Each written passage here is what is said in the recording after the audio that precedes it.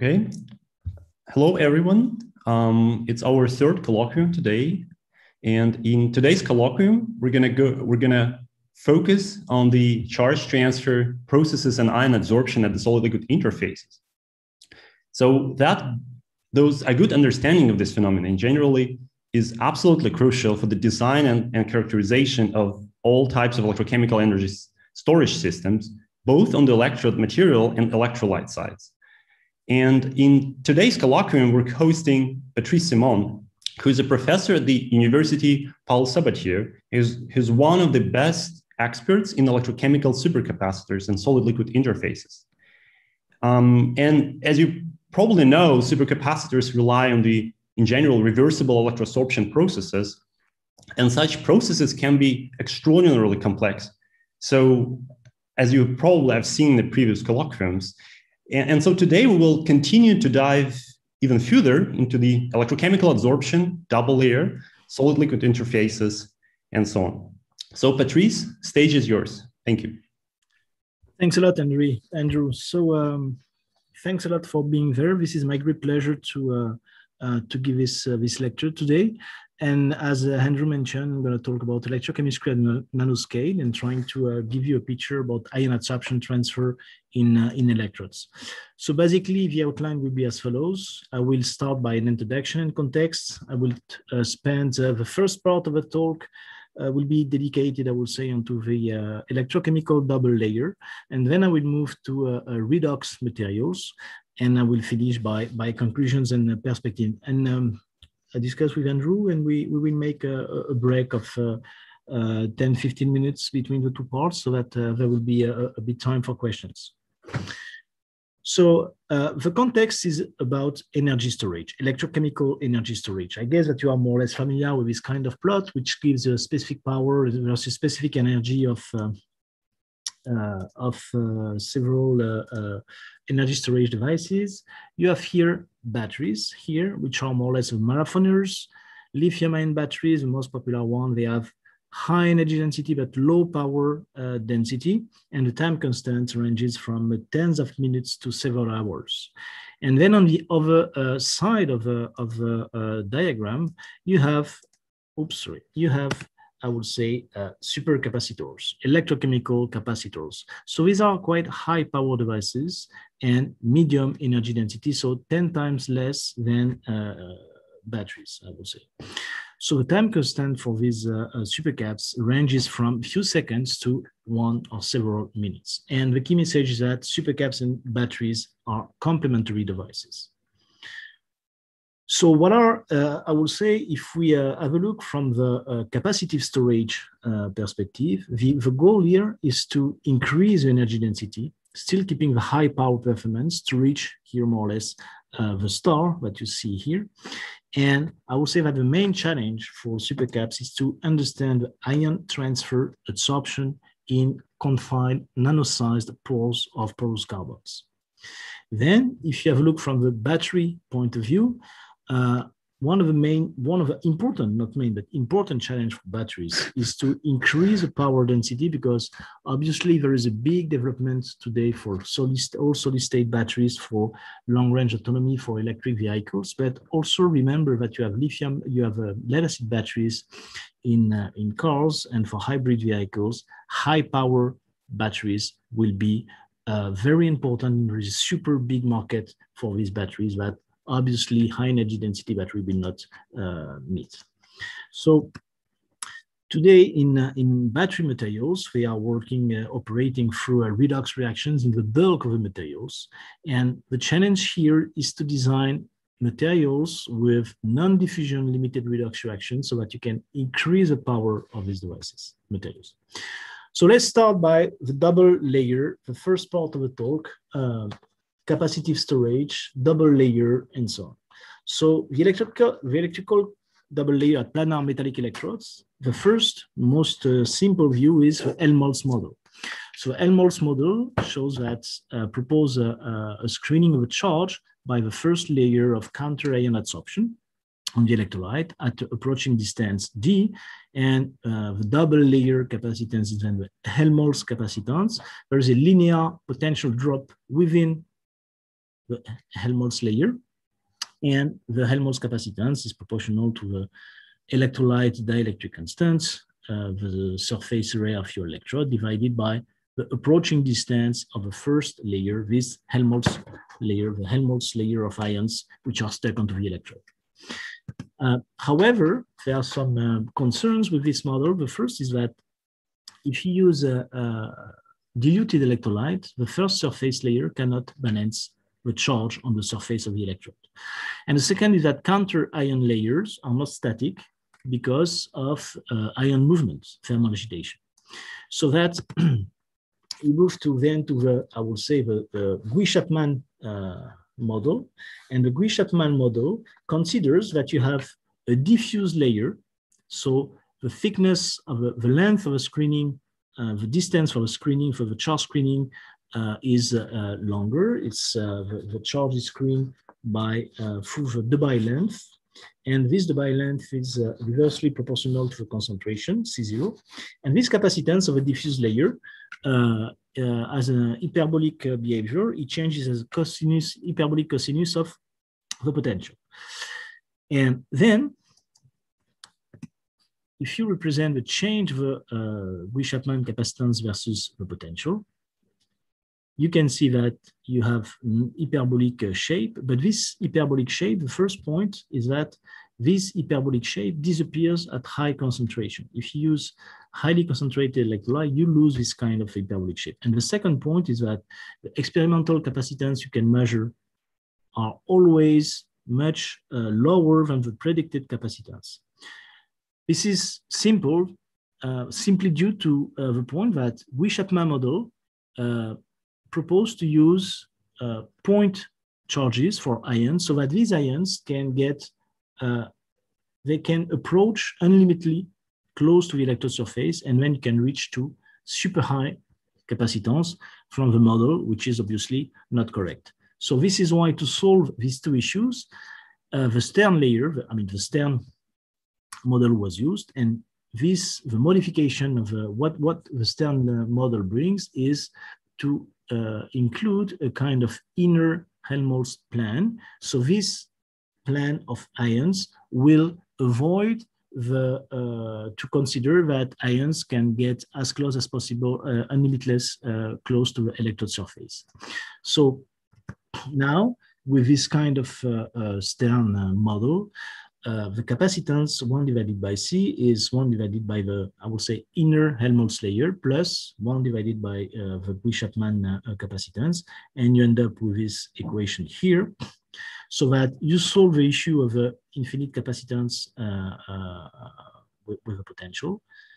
But I would say when you use, depending on the application of your electrodes, if you use highly concentrated electrolyte, then the Debye length is 0 because you have no more diffuse layers. So that it's really interesting because it simplifies the equation, and you can cancel 1 divided by, the Gouy-Chapman part, and then the double layer is more or less simply the inner part of the Stern layer, which can be approximately equal to the Helmholtz capacitance. So this is what we saw is valid for conventional electrolyte when you have salt plus solvent. However, there are some additional electrolyte, other alternative electrolytes, which are very interesting for several applications, which are solvent-free electrolytes, ionic liquids, which are liquids at room temperature. So when you don't have any in ionic liquids, obviously, there is no solvent molecule. So there is no charge screening by the solvent molecules between the ions. So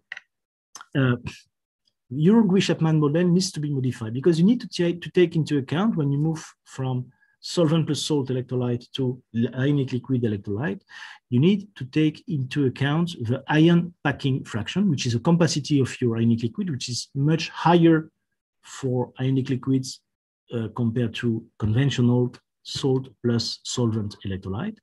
And you need to take into account the ion correlation length, which is just in fact the electrostatic interactions that exist between anions and cations in solvent-free ionic liquids. So basically for ionic liquid, delta C, which is the dimensionless correlation number is higher than 1, and gamma, which is the ion packing fraction, is higher than 0.1. So in ionic liquids, how the capacitance, double layer capacitance, changes with the distance of electrode. Here, this is the change of the density of the ions to the surface of electrode, from the surface of electrode moving to the bulk of electrolyte.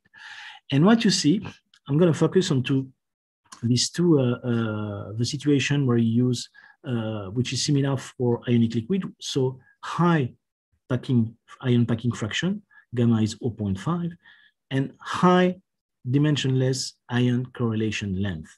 So in that case, this is typically the case for ionic liquids. What you see is that you have here a first layer of ions, and then here the charge, the density, the charge of the electrode is the inverse of the charge of the first layer.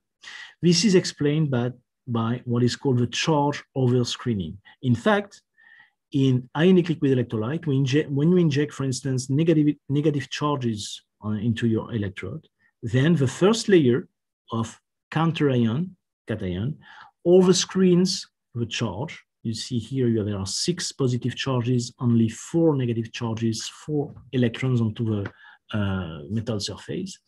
And then this overscreening effect means that behind you have another layer of counterion, which is coion to the charge, and so on. So this is why, this explains you why you have this negative charge excursion here when you increase the distance from the surface. This is typically here, what you see here is this layer because of a charge overscreening. And charge overscreening is important because it increases the Debye length, it increases more or less the screening distance from the electrode to the bulk of the electrolyte, and then it decreases the capacitance.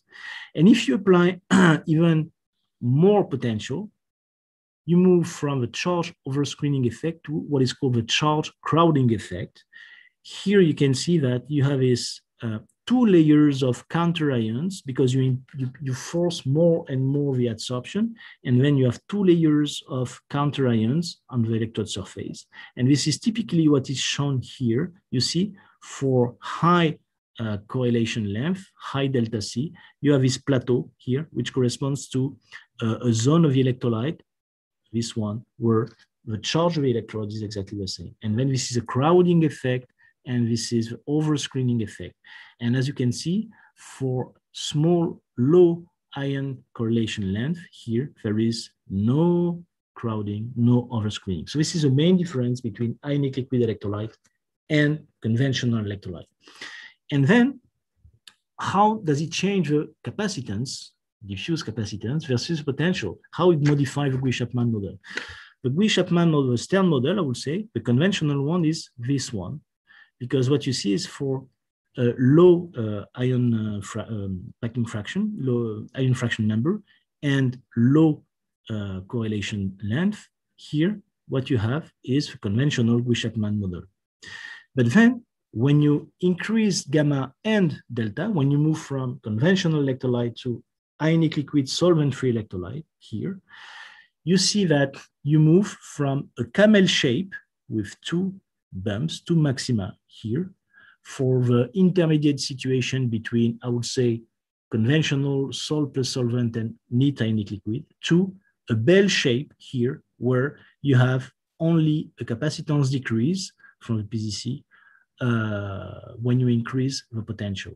And this is the work from Alexei Kornichev at Imperial College, and also Michael Bazant at MIT.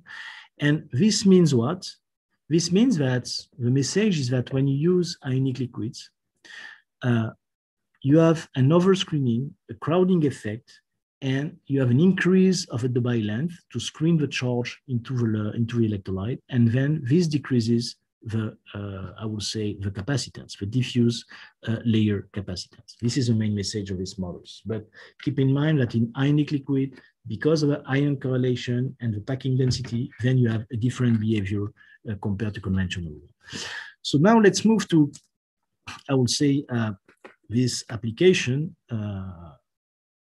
ion adsorption for energy storage application. So in capacitive, I would say for capacitive storage, you use high surface area porous carbon materials. And what you are going to do is you have two electrodes here and negative, positive electrode. You polarize your electrodes. Electrodes are super high porous carbon, high surface area carbon. And you are just going to store the charge by, I would say, charging the double layer. And you see you have a sketch here where you have the electrolyte and the two porous carbon electrodes, which are represented here. And inside these porous carbon electrodes, you are going to adsorb the ions to store the charge by charging the electrical double layer at both electrodes. So what is interesting is that differently from the situation where you have a planar electrode, there are a lot of different things which are going to happen in these confined pores where the pore size is within the nanometer range. And this confinement effect has a huge impact onto the double layer, I would say, charging. So what you do at the lab is you do a conventional electrochemical characterization. You assemble cells, you take carbon powder, you make films, electrodes with binder, and you assemble cells with separator. Your first one electrode, one film for negative electrode, another film for positive electrode. And then you can do cyclic voltammetry, for instance. And as long as you use a constant potential scan rate, if your double layer capacity is constant, then you have constant current. And this is what we call the conventional capacitive electrochemical cymeter, because again, there is no redox reaction in capacitive storage. You stop the charge before reaching the electrode decomposition, the reactions linked with decomposition of the electrode. Okay? So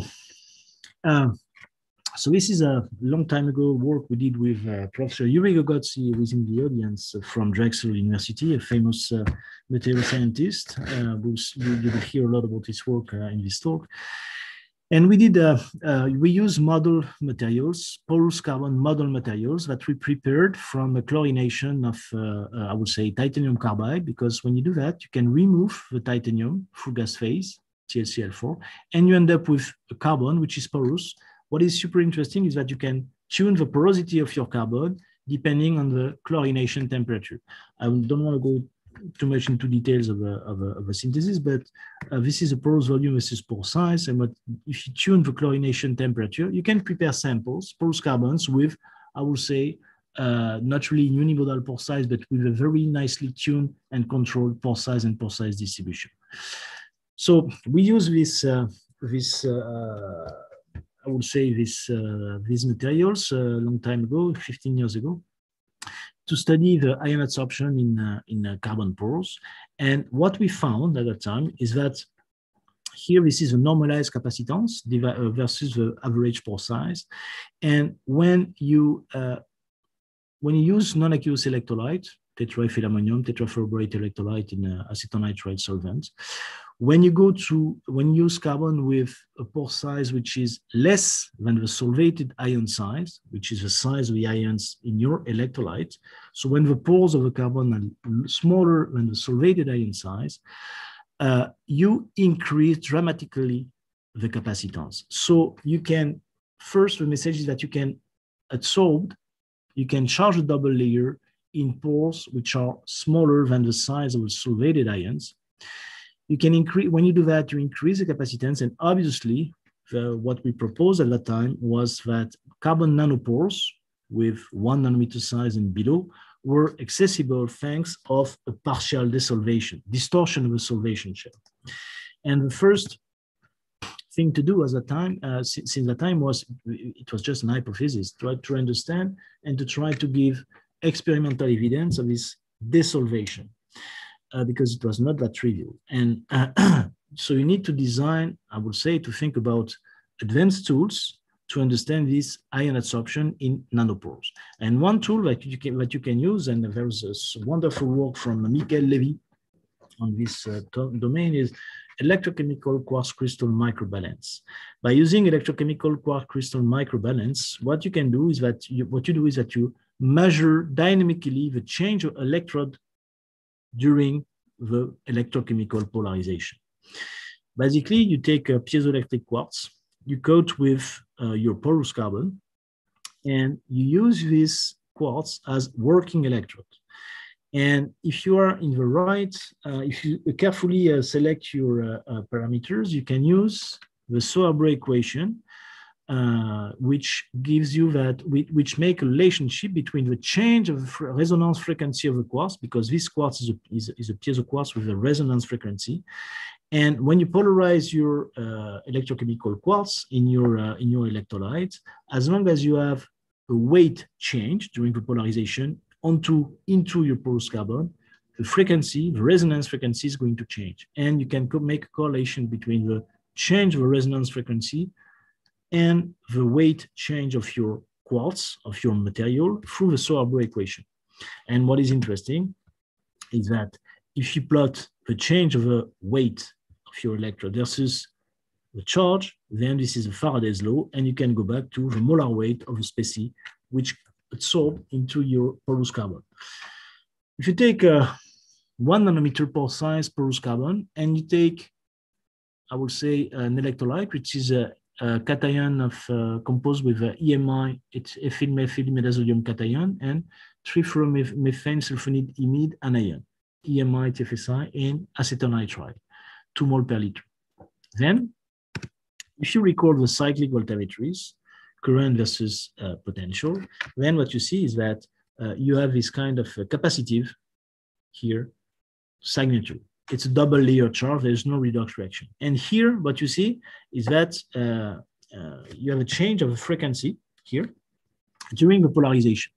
So you explore here from below the OCV, the negative part of your voltammogram means that normally you play with cation adsorption. And if you explore the potential range positively to the OCV, you play with anion adsorption desorption, and you see you have capacitive-like signature and also still a weight change.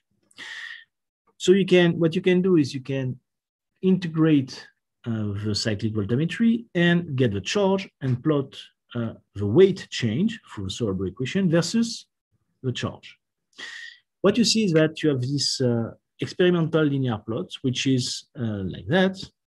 And these are the Faraday's law, which in fact means that if you consider on negative charge, you consider that 1 electron you inject into a carbon is balanced by the adsorption of 1 EMI plus needs, which is 111 gram per mole.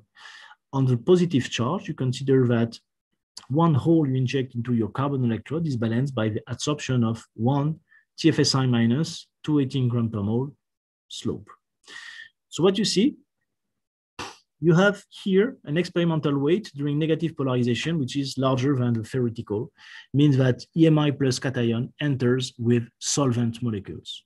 And then the difference between experimental plot and theoretical Faraday's law gives you the number of acetonitrile molecules. And here you see that you can adsorb EMI plus cation into the nanoporous carbon with 3.6 solvent molecules. And in bulk electrolyte, EMI plus is solvated with 8 acetonitrile molecules. So this is an evidence of desolvation, partial desolvation of cations to enter the pores. And here on the positive side, what you see is that you have a weight, which experimental weight, which is less than the theoretical one. This is simply explained by what we call the ionic exchange mechanism, where a positive charge into the carbon is balanced by adsorption of anion and desorption of cation. In fact, 2 positive charge means 1 anion in, 1 cation out. So this is highlight a change of, I would say, a charge storage mechanism. First, we see desolvation, partial desolvation on the negative side, and then we see also a change in the charge storage mechanism. And this was also further confirmed by the group of Volker Presser in Germany, who used SAX, small angle X-ray scattering measurements with 3 different carbons, 1.3, 0.9, 0.65 nanometer pores in aqueous electrolyte, cesium chloride. They define a degree of confinement here. The degree of confinement is you count the number of carbon around your ion. It's like if ion is solvated by the carbon, porous carbon. And what they found is that the more the degree of confinement and the more you can store here for negative polarization charges. But the amount of charge you can store in this carbon is really important when you go to small porous carbon with small pore size. So it means that here for the CDC, which has the smallest pore size, you can see that all the points here in black are obtained. The charge is stored in a highly confined pores, means that in very small pores where the ion is solvated, I would say, by the carbon. So this is also, you can see it like that in another way. This is a degree of confinement and the charge versus the charge, or the charge versus the degree of confinement. And you can see that the more you have confinement, the more you have an increase in capacitance. So the capacitance increase in confined pores thanks to the partial desolvation of the ions. And then when you move to a conventional ionic liquid to conventional, I would say, solvent plus salt to solvent-free electrolyte, what happens? If you use solvent-free electrolyte, there is no more, I would say, solvent molecules. So here, you see, you can play with the real size of the ions, 0.76, 0.79 angstrom. And if you do more or less the same similar experiment, what you end up with is, you see here, you have a maximum capacitance here when the pore size is about 0.7 nanometer. It means that the maximum capacitance is reached when the ion size is close to the pore size.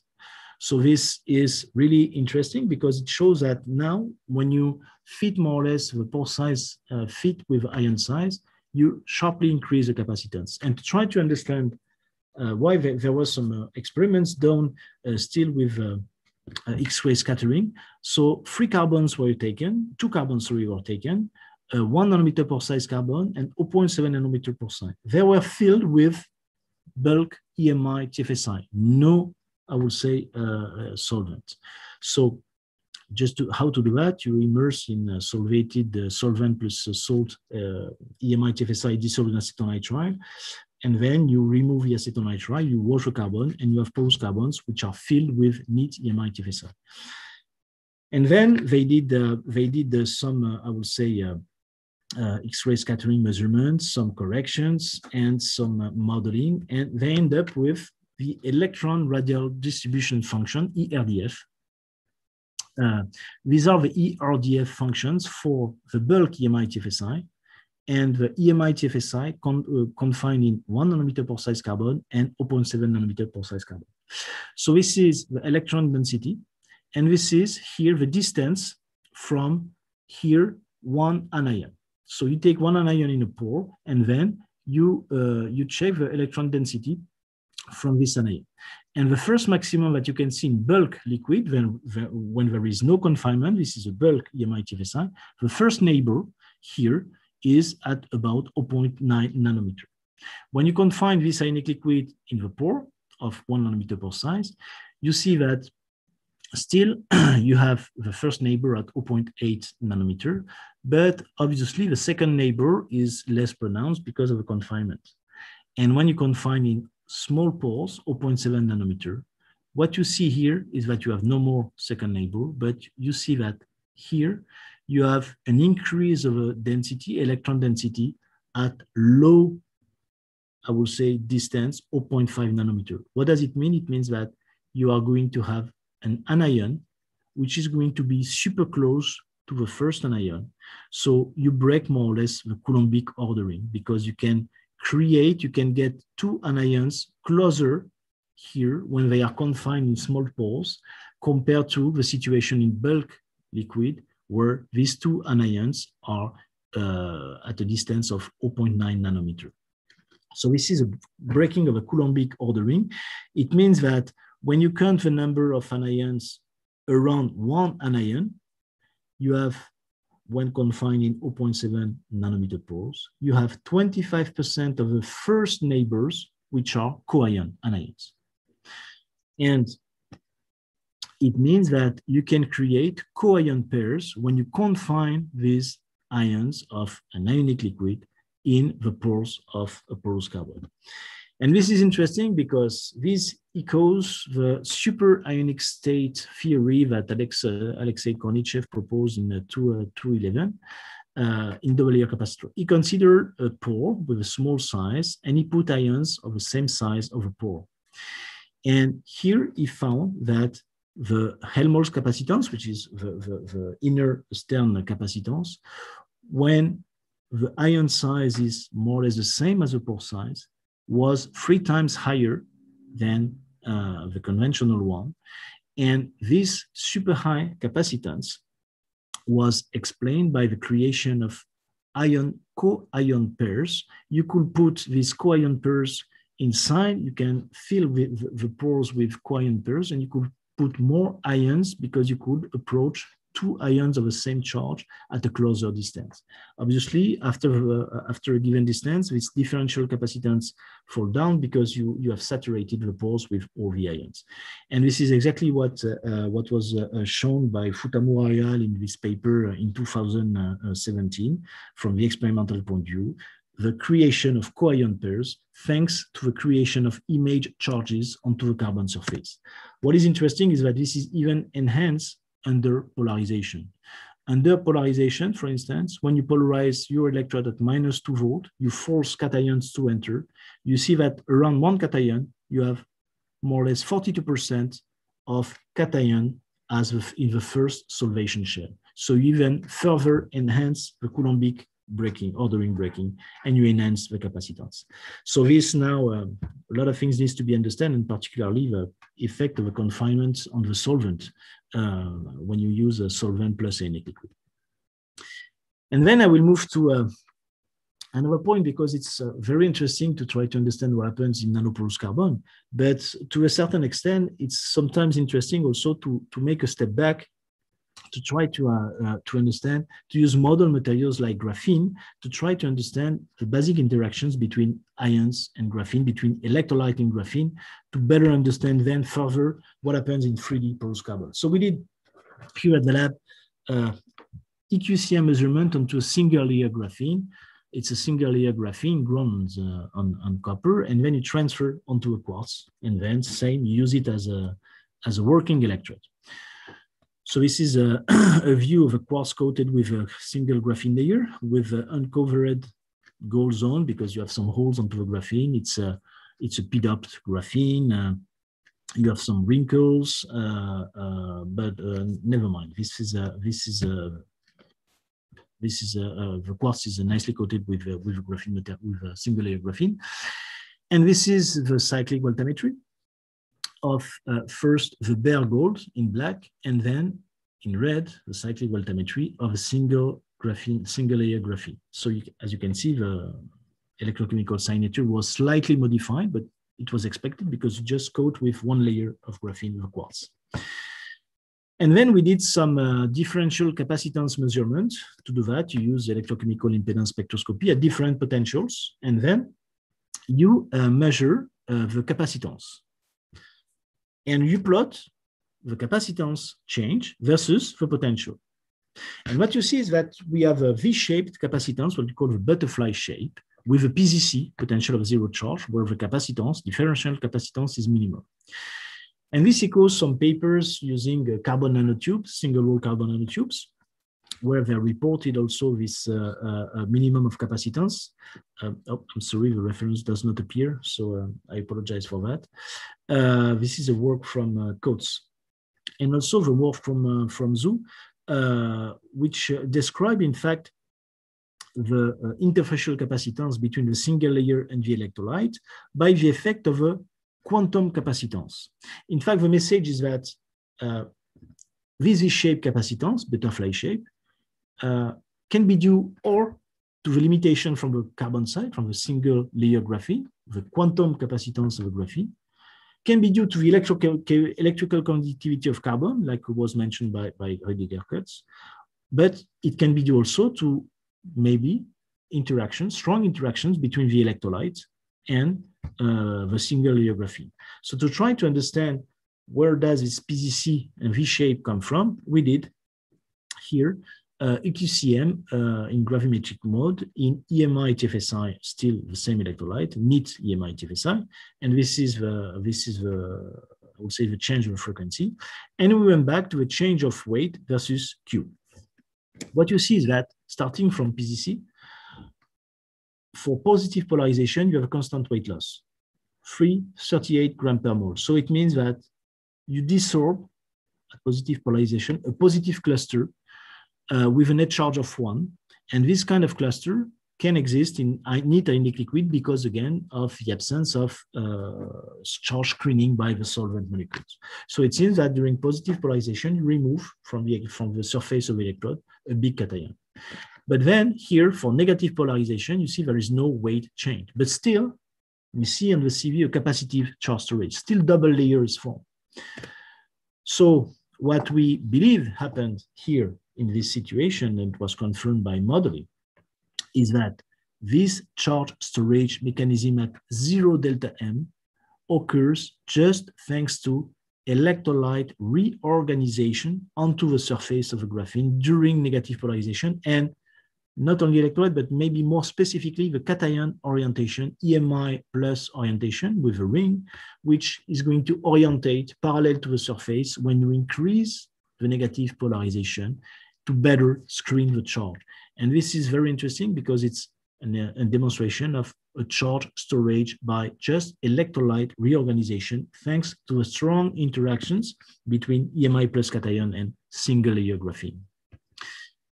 But then this was interesting, and to try to go a little bit further, we try to understand the role of a solvent. So we put acetonitrile, we put back acetonitrile into an ionic liquid, and we use a similar single layer graphene. And we did electrochemical characterization of single layer graphene using EQCM in EMI TFSI solvated in acetonitrile.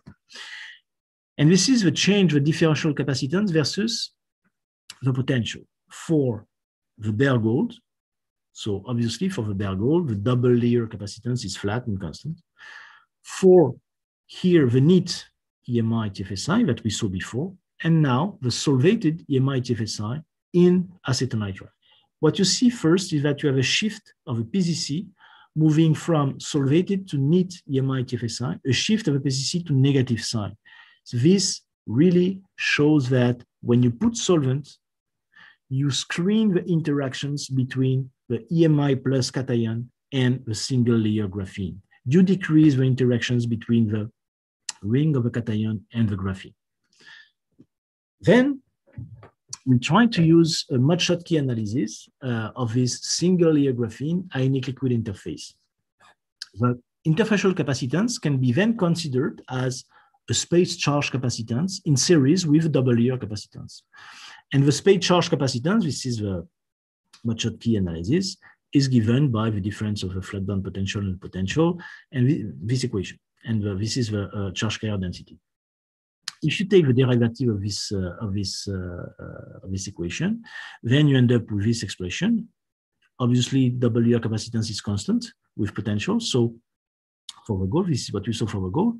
And you can plot 1 divided by C squared versus the potential corrected from the PZC value.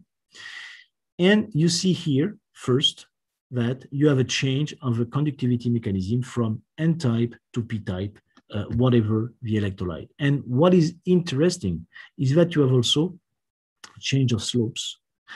And this means what? This means that this interface capacitance depends on both the single layer graphene and the electrolyte, as you can see from slope difference.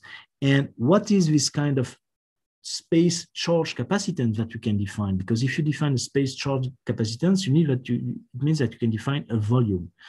And this volume could be more or less the Graham-like model, where you can consider that EMI plus cation have strong interaction with graphene surface in neat ionic liquid, and they are specifically adsorbed onto the graphene surface, like in the Graham model.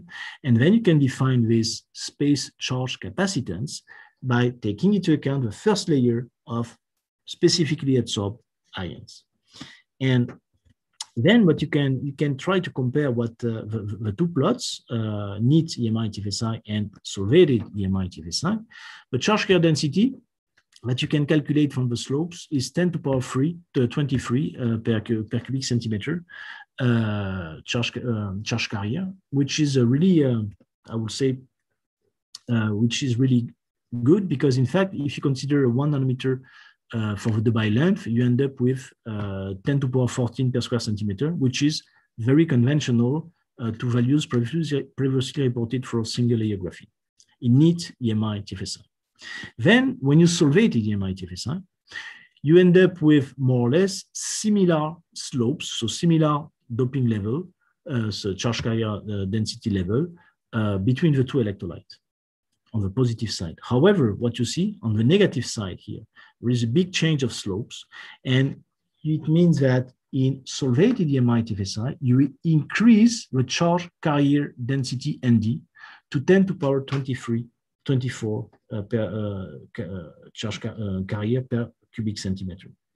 And this, we believe, can be explained by a decrease of the Debye length, because in solvated EMI TFSI, there is no more overscreening, or slightly less, or sorry, only slight overscreening. And then if you decrease the Debye length, you increase the charge carrier density. So the message here is that the interfacial capacitance is driven by the space charge capacitance, but this space charge capacitance is not only the quantum capacitance of a single graphene layer, it's a mix between the surface of a graphene and the ions, which are in strong indirect interactions with the graphene. And this is very important to understand that, because it means that not only the graphene, not only the quantum capacitance, but the electrolyte also has a strong impact. And finally, what you can see is that if you use your QCM in gravimetric mode, then you can, in EMI TFSI solvated, you have this V-shape plot, means that you play with counter-ion adsorption on both sides of a PCC. So it means that here you can adsorb EMI plus with more or less one solvent molecule, and you can adsorb TFSI minus with more or less two solvent molecules. Remember, neat EMI TFSI, the shape was completely different. And the big change, the main change between these two is that here in EMI TFSI, you have a huge pi-pi interactions between the cation and the graphene. Here, you screen the charge between the graphene and the cation. So this charge screening is really leads to super important change in this charge storage mechanism for the double layer. And more, remember the 3D porous carbon we saw before. This was the shape of a gravimetric plot between in a CDC carbon in the same electrolyte, solvated EMI TFSI. This is here now with EMI TFSI 2 mol per liter in acetonitrile with only the single layer graphene. And you see that there is no more ion exchange mechanism for the graphene layer. So it means that this is very important. Not only the pore size, but also the carbon local structure is very important for the capacitance. And then finally, I would say just that all these results, they lead to, for since 2005, were the supercap result from the community of the scientists. We talk a lot about battery performance improvement, but supercaps, they double the energy density for the last 15 years, which is already something very important. And the applications of supercaps really regarding braking energy recovery and so on for transportation are now really booming. And this is, with this, I would like to end the first part of the lecture. So I was a bit long, sorry about that, 40 minutes. But anyway, I would be glad to take some questions. Andrew, if this is the plan. Yes, thank you, Patrice. This is really, really great talk. I just wanted to say, first of all, that this is the first part of the talk. So please stay and watch the second part, because it's really important to know that the first part of the talk is usually more or less introductory, and then the second one is also quite related to research. So at this point, we're open to questions. So the audience can ask. I unmuted everyone, so go ahead. or maybe I can start then.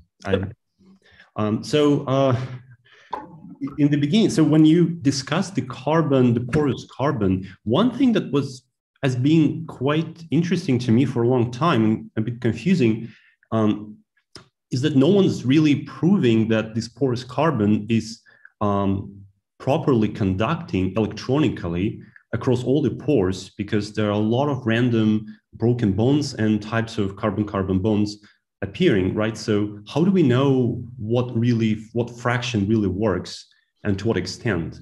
Yeah, this is a very interesting point, and you're right. So, but it depends, conducting versus what, because if you when you use electrochemical impedance spectroscopy, you realize that most of the resistive part is given by the ionic resistance of the electrolyte. So it means that the electronic conductivity of a carbon is, I would say, high enough to do what we want to do. There are also some experiment that we did using porous carbon filled with EMI, TFSI ionic liquids only in liquid aqueous electrolyte. And what you can see is that you have no power limitation. You can increase largely the power because you have hydrophobic EMI, TFSI ionic liquid in the pores of the carbon and immersed in hydrophilic electrolyte, and this does not change the power. So to get an answer, a practical answer is, so far the limitation, if there is, obviously there is still a limitation, but is not really important for our experiment. But I will show in my second talk that second part that when you use MUXIN materials with a very high conductivity, obviously for lithium intercalation and so on, it plays a role. But so far there are only, it's very difficult from the experimental point of view to have an idea about this potential distribution within the electrode, the porous 3D electrode. And so far, the models, molecular dynamics or even DFT, they have some difficulty to take into account the change of a local graphitic character of a carbon. And this is what I show in the last part with a single layer graphene. You see that when I say that the specific interactions between the EMI cation and the sp2 carbon of the graphenes are really important, because you change the charge storage mechanism, you change the adsorption mechanism, counter-ion adsorption. This is in fact also related to the local conductivity of the carbon through the sp2 carbon. I'm not sure I was clear. No, yes, I mean, I think it's pretty clear. But difficult to but finally, this is super difficult to have a clear answer to your question from the experimental point of view.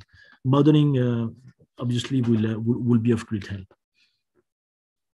Okay, and maybe you can also comment. So some questions come in the chat on the correlation of the porous carbon area, the electrochemical areas, some people call it, and the actual surface area. Because obviously, when you have, again, so many broken bonds and such a high, I wouldn't say atomic porosity, how do you define the actual area?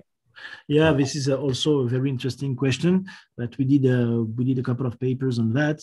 There was a paper in Nature Energy in 2016 where you can find a lot of information. It depends obviously on the size of a probe you consider.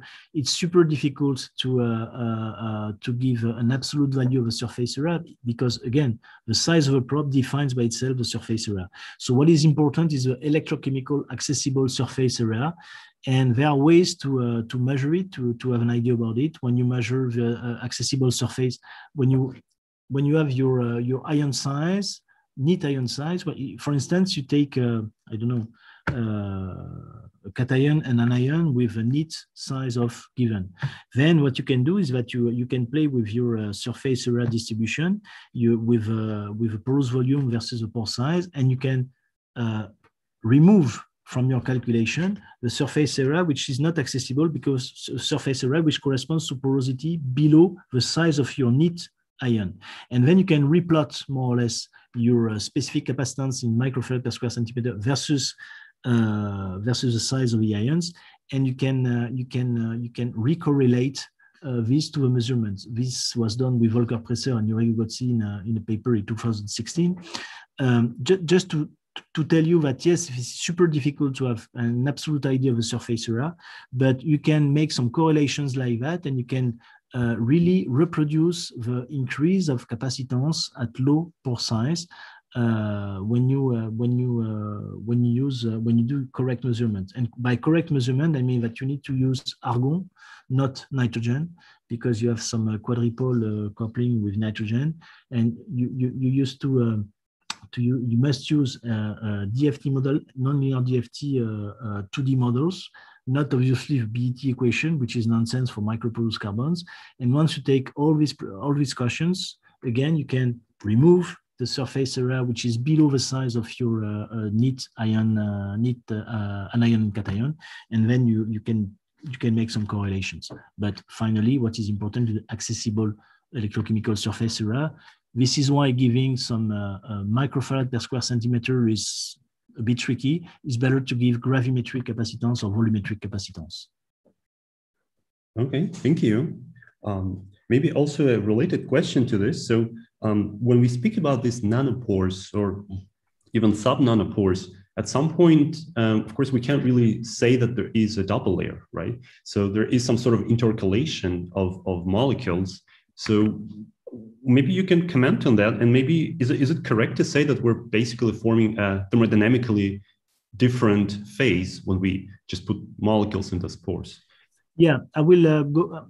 I mean, in the second part of the talk, I will comment on that. But what I show regarding the ionic liquids confined in a super narrow pores of 4.7 nanometer, showing this kind of super ionic state, is obviously something that you cannot.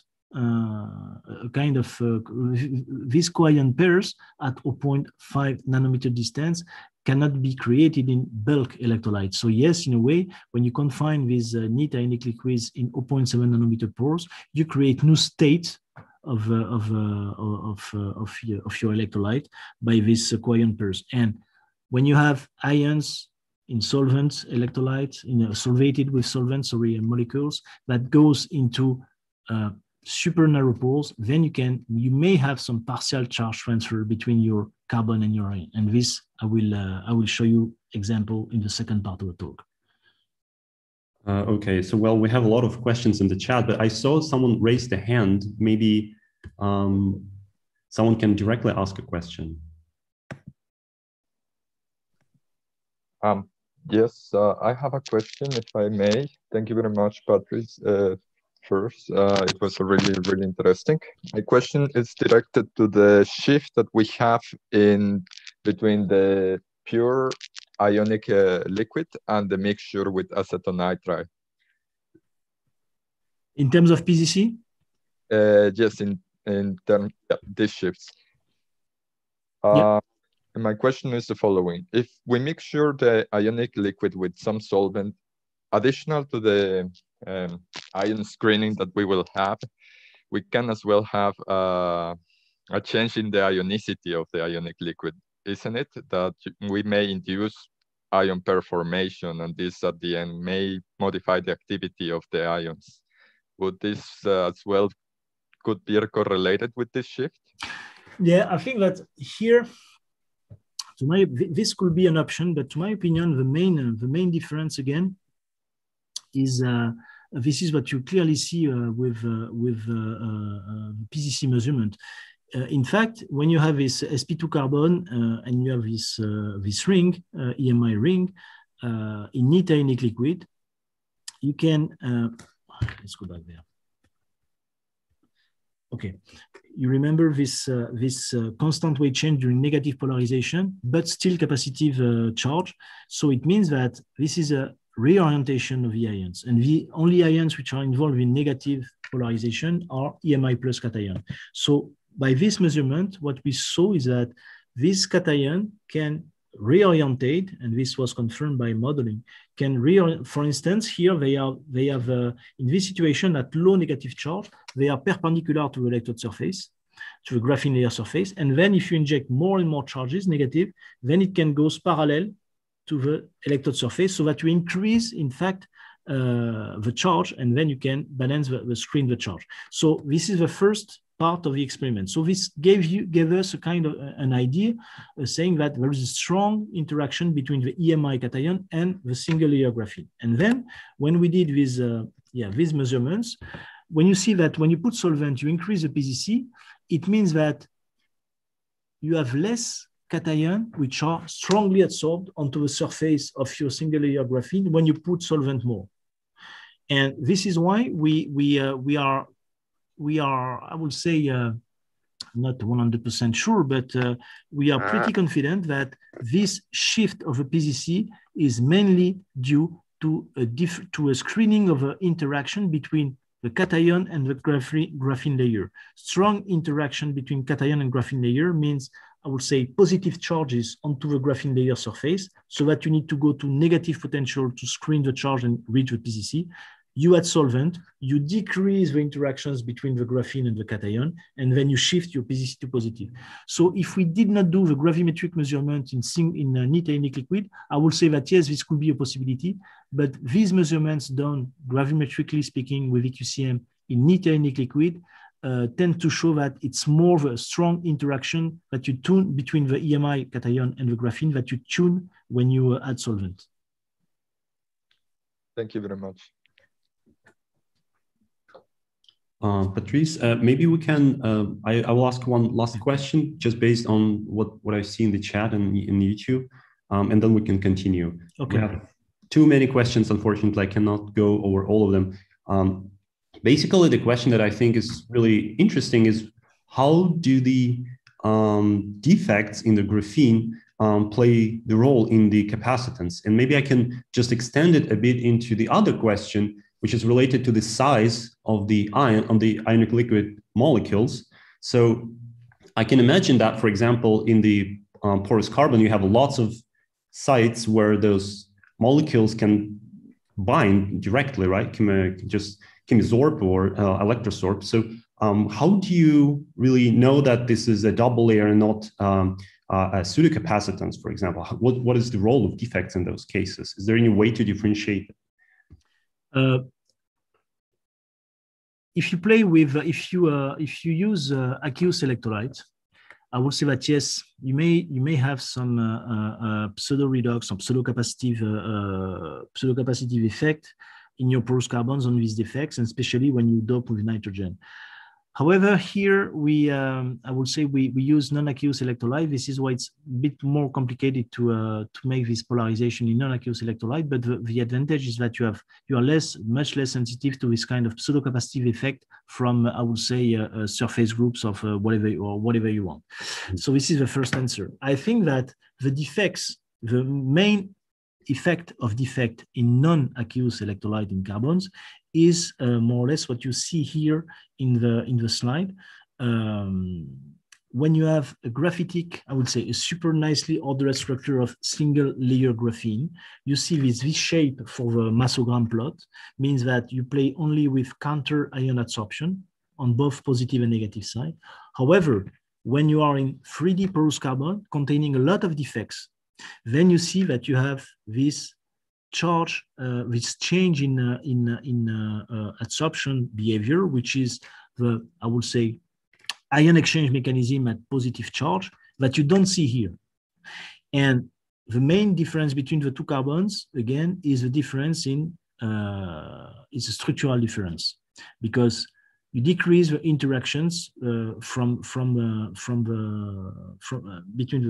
the ions and the single layer graphene, because you don't have this kind of graphitic rings onto the carbon rings in your porous carbon. So this is why I think that the defect here in the 3D porous carbons in non-aqueous electrolyte are much more related to a change in interactions and then leading to a change in adsorption mechanism rather than creating a kind of pseudocapacitant effect. But to now answer your question, it's quite complicated because in aqueous electrolyte, we can see some bumps, redox bumps, when you polarize some carbon in aqueous electrolyte. So you can say, okay, maybe there is something. Then you can try to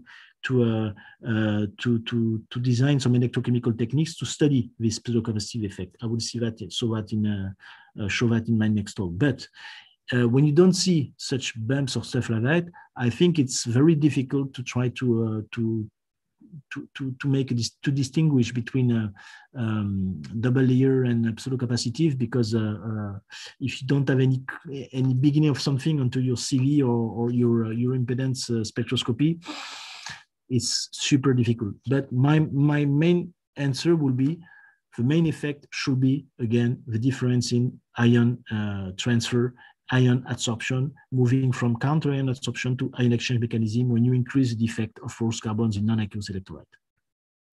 All right, thank you so much. Maybe we can proceed then to the next part. Thank you. Okay, thanks. So the second part is dedicated to, I would say, the redox materials, batteries. I would say that, again, sorry, I need to put it full screen. Sorry about that. Yeah. So the idea is to try to improve energy density, power density of batteries. So first, very basically, the difference between a double layer signature, electrochemical signature, battery Faradic signature is here. You can see when you play with a cation adsorption in porous carbons, for instance, what you see is that you end up with a rectangular voltammogram, because, and obviously the current here is proportional to the potential scan rate, changes with the scan rate, because of the C is capacitance is the current divided by dV over dt. And there is no diffusion limitation. It's a surface process, so it's low capacity, high power. When you move to redox materials, and one of the very nice example is a two-phase redox material, LFP. So lithium intercalation in FePO4, which proceeds through a two-phase process mechanism. You have LiFePO4, FePO4. So each time you intercalate lithium in FePO4 and you form LiFePO4 and you decrease the content of FePO4. You have very nice peak on your voltammogram, and these peaks are diffusion limited. Obviously, this is a Randall-Flesig equation, and the peak current here changes with the square root of the scan rate.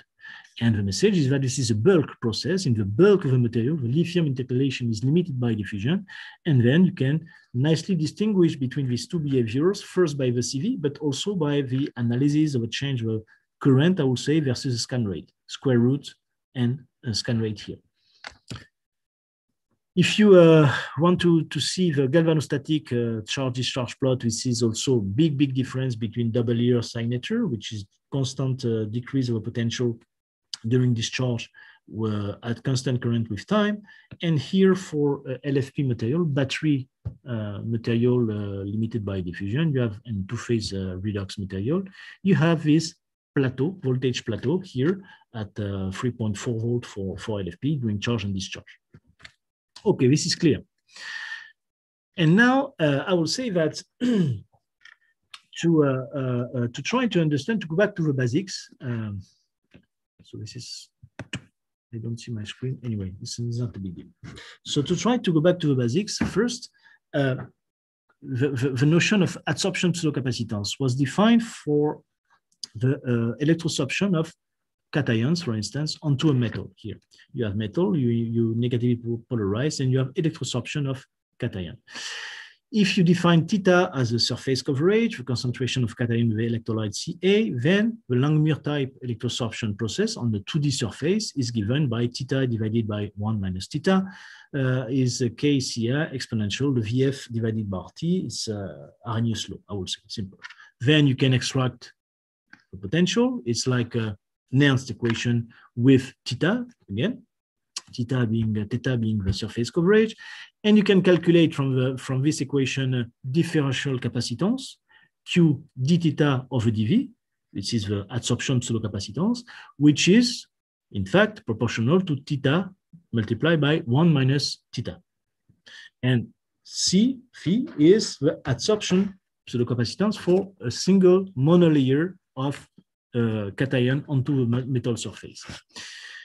However, this gives you a very sharp peak change of a capacitance with potential, and there is a second kind of model you can use, which is a Frumkin type electrosorption model.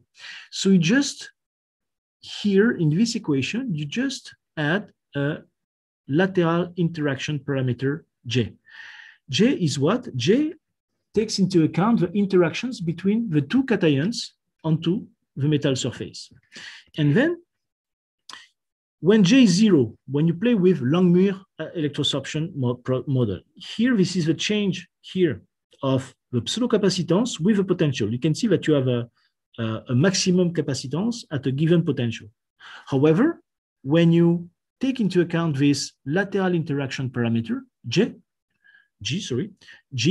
when G is positive, means when you have repulsions between two cations, when these interactions force the cations to go away from each other, then you can spread more the capacitance versus potential, okay?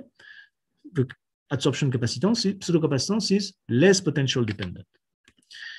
And then Brian Conway, in I think in 1993, started with 1990, sorry, he generalized this approach to 3D materials. And this is an example of TIS2. This is a paper from Conway. Lithium intercalation in TIS2 from non-aqueous electrolyte. And you can see this is the potential versus X being the number of lithium intercalating in TIS2. And theta, in the previous equation here, the surface coverage, is replaced by X being the number of lithium intercalated in TIS2, or the number of Faraday exchange per TIS2. And then you end up with this expression of a potential, E or V is E0 or V0 plus Hx, RT divided by F log X divided by 1 minus 6. And you can see that H is the lateral interaction parameter we saw before, and Conway added this intercalation pressure, which corresponds to a pressure of intercalated cation inside the structure. But thanks to this equation, he was able to translate, I would say, this electrochemical behavior of lithium intercalation in TIS2 into a kind of pseudocapacitive behavior from the adsorption pseudocapacitance, from a kind of derivative of the adsorption pseudocapacitance we saw before. Then came ruthenium oxide, and ruthenium oxide in sulfuric acid electrolyte is a material that can change its redox oxidation state from 2 to 3 to 4 through, I would say, a proton intercalation. And you can intercalate proton into your ruthenium oxide, and you have this kind of rectangular shaped cyclic voltammetry, which is pseudocapacitive. And in that case, you see this capacitance is more or less constant.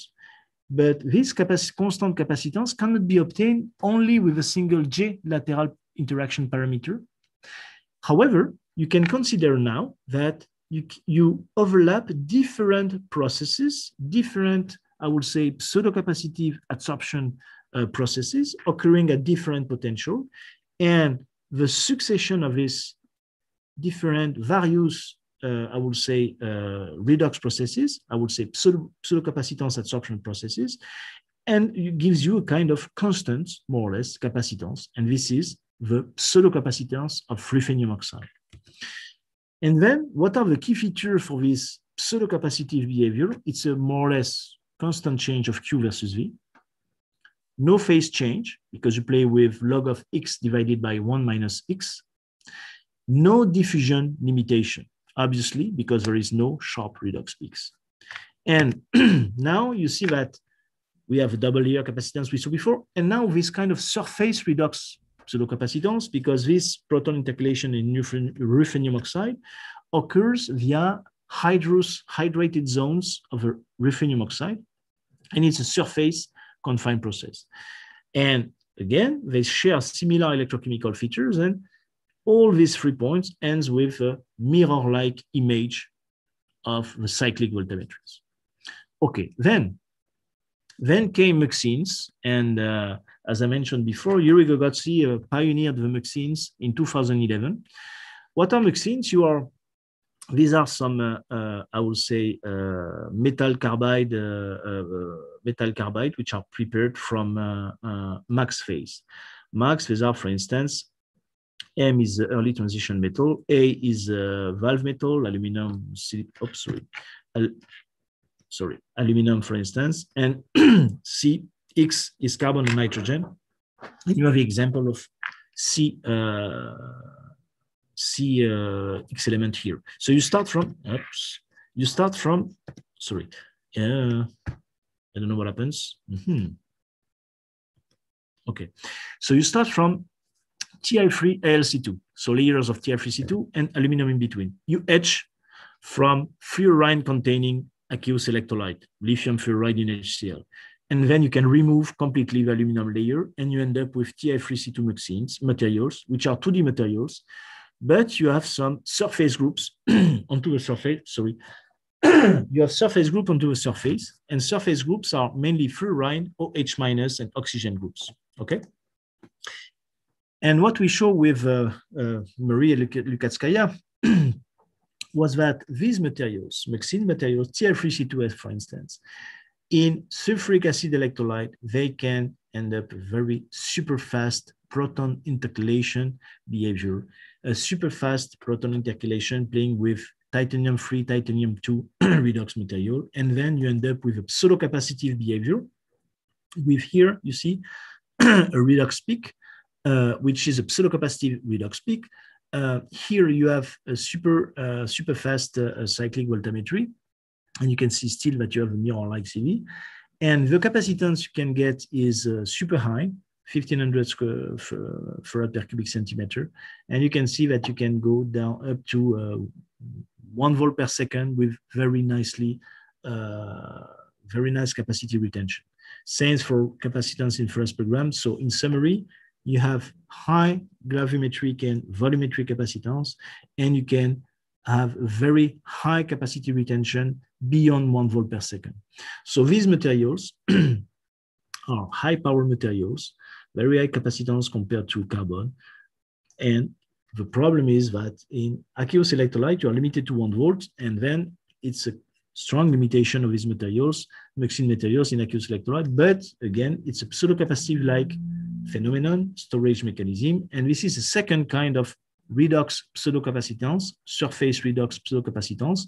You can see that since we have these muxine layers which are flexible between them because they have bound by via van der Waals forces, then you can you can play with very fast proton intercalation reaction onto the surface of the muxine, and this is a surface redox capacitance. Then came niobium oxide.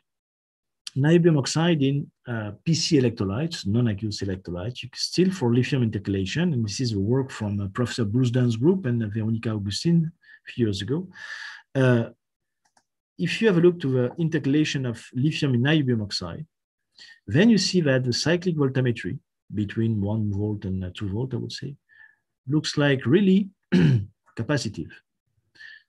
It's a pseudo-capacitive signature. You have a fast lithium intercalation, and you can reach high capacity. However, what was very interesting is that,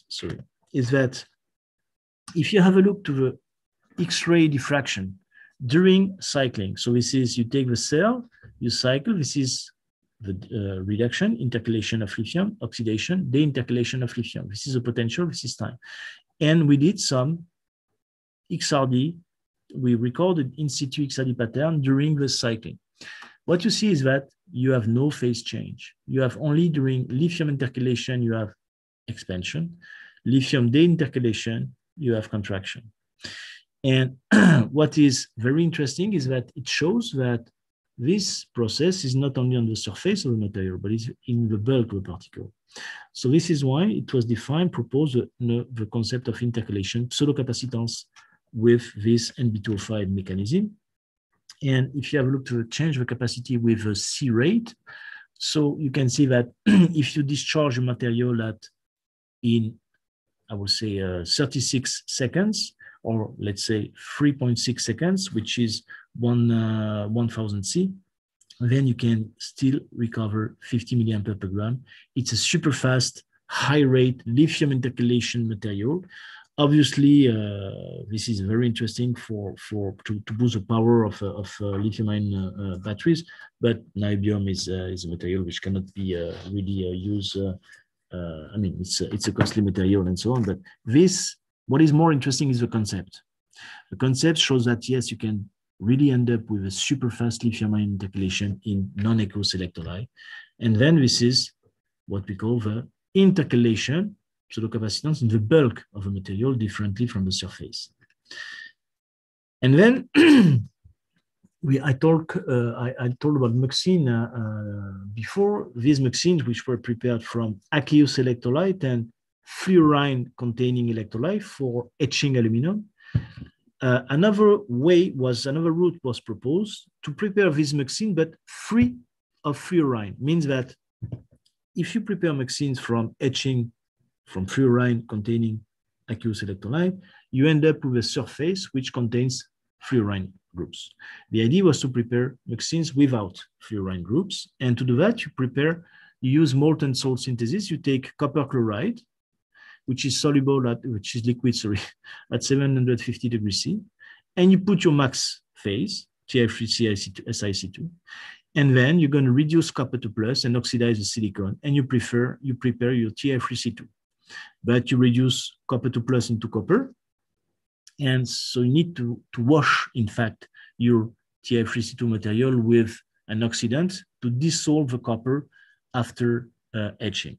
And this is an image of the TiO3, so it's a lamellar material.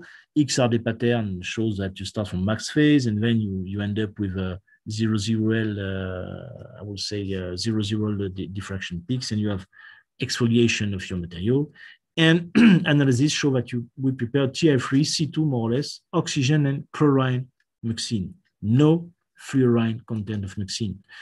And what was the main change? The main change was the shape, electrochemical signature. When there is no fluorine and no OH- onto the surface of a muxine, then you could end up in non-aqueous electrolyte, in electrolyte of lithium-ion battery, LiPF6 in ECDMC. You can end up with a very nice electrochemical signature with no peaks, mirror-like CV, is pseudo-capacitive-like, and quite high capacity. You can end up with 200 milliampere per gram at 1 C rate. And when you increase the C rate up to, for instance, 60 C, at a bit more than 60 C, you still can get more than you still can get 100 milliampere per gram. So this is a pseudo-capacitive-like signature, mirror-like CV, high capacity, 0.3 electron per titanium atom, and high power performance. And this is another kind of intercalation pseudo-capacitive material, which can be listed in this panel, which is a muxine in ECDMC. Now, what about the electrochemical characterization of these pseudo-capacitive materials? So, as I mentioned before, battery materials, they store the charge by bulk redox process, so they are diffusion limited. And obviously, the peak follows the Handelsbasic equation, and then you have the peak, which is proportional to square root of the potential scan rate. And for a pseudo-capacitive material, it's a non-diffusion limited process, can be redox or a redox process, which is non-diffusion limited. So the current changes with the scan rate. And then Bruce Dunn's group proposed a method where you can deconvolute the total current at each potential between, and you can say that the current is a sum of two different contributions, surface and bulk, non-diffusion limited, diffusion limited, which is changes with scan rate and square root of a scan rate. And by doing that, you can really, I would say, if you take the example of a lithium intercalation in TiO2, you can play for each potential, you can calculate K1, K2, and then you can deconvolute your materials, and you can say, yeah, this is you can try to distinguish between the capacitive, which is surface-like process, non-diffusion limited, and diffusion limited process. But what is interesting with this method is the possibility to again distinguish between the two points, but you need to still to understand what you do. For instance, if you take lithium iron phosphate, which is a typical battery material, in a microcavity electrode to decrease the ohmic drops, then you do scan rates. Microcavity electrode, you use super small amount of materials, so you can reach super high scan rate because no ohmic drop. And then if you use this, I would say, a deconvolution of current between non-diffusion limited capacitive, pseudo-capacitive-like, and diffusion limited Faradic battery-like processes. This is this equation, IP divided by square root of the scan rate is K multiplied by square root of V plus K2. And you can calculate K1 and K2 for depending on the potential scan rate. And you end up with this, I would say, this diagram, and where you see three different zones. Here in zone 1, in this zone, K1 is 90 times higher than K2. It means that in this first zone, K1 is super high compared to K2. So capacitive current, I would say surface current, is much larger than diffusion limited current. Does it mean that LFP is capacitive? No, not at all. It simply means that you are using so low potential scan rate that the time is much larger than the diffusion time. And then you can have access to all the capacity of all the grain. This is why the current changes with the potential scan rate and not with the square root of the scan rate. So the first message is that when you do this kind of deconvolution, the potential scan rate range you use is super important. And keep in mind that you must still understand what you are doing. Otherwise, you can say really things surprising and strange things. And the second point is that here is a change of a peak position for oxidation and reduction. And here, you have here the change of the peak position with the logarithm of the potential scan rate. And again, here in this zone between 1 to 5, 0.1 to 5 millivolt per second, which corresponds to this zone here, you see that you have a slope of 60 millivolt per alpha n per decade. So this means that from the electrochemical kinetics point of view, you have a quasi-reversible system. And this is the reason why everything is connected, why you have a kind of capacitive-like, non-diffusion limited material. But again, this is simply because the potential scan rate is very low. And then when you go to super high scan rate, you see that your peak separation changes to 300 millivolt per decade for V higher than 50 millivolt per second. Okay. And other methods to try to distinguish between, to characterize the pseudo-capacitive materials is the potential intermittent transition techniques methods, PITT, step potential methods. One is MUSCA, multiple step potential chronoamperometry. So the point is, this is a cell where you put muxine electrode and you want to make an kinetic study. If you do your kinetic study, you increase potential scan rate from 2 to 100, 200 millivolt per second. However, the CVs that you see here, there is a big shift, decrease of a peak here, and this peak decrease might be due to or kinetics or ohmic drop. So that to try to get a CV at high potential scan rate clean from ohmic drop, the first point is to try to use cavity microelectrode, but it's very tricky and you don't have any idea about the weight you put inside.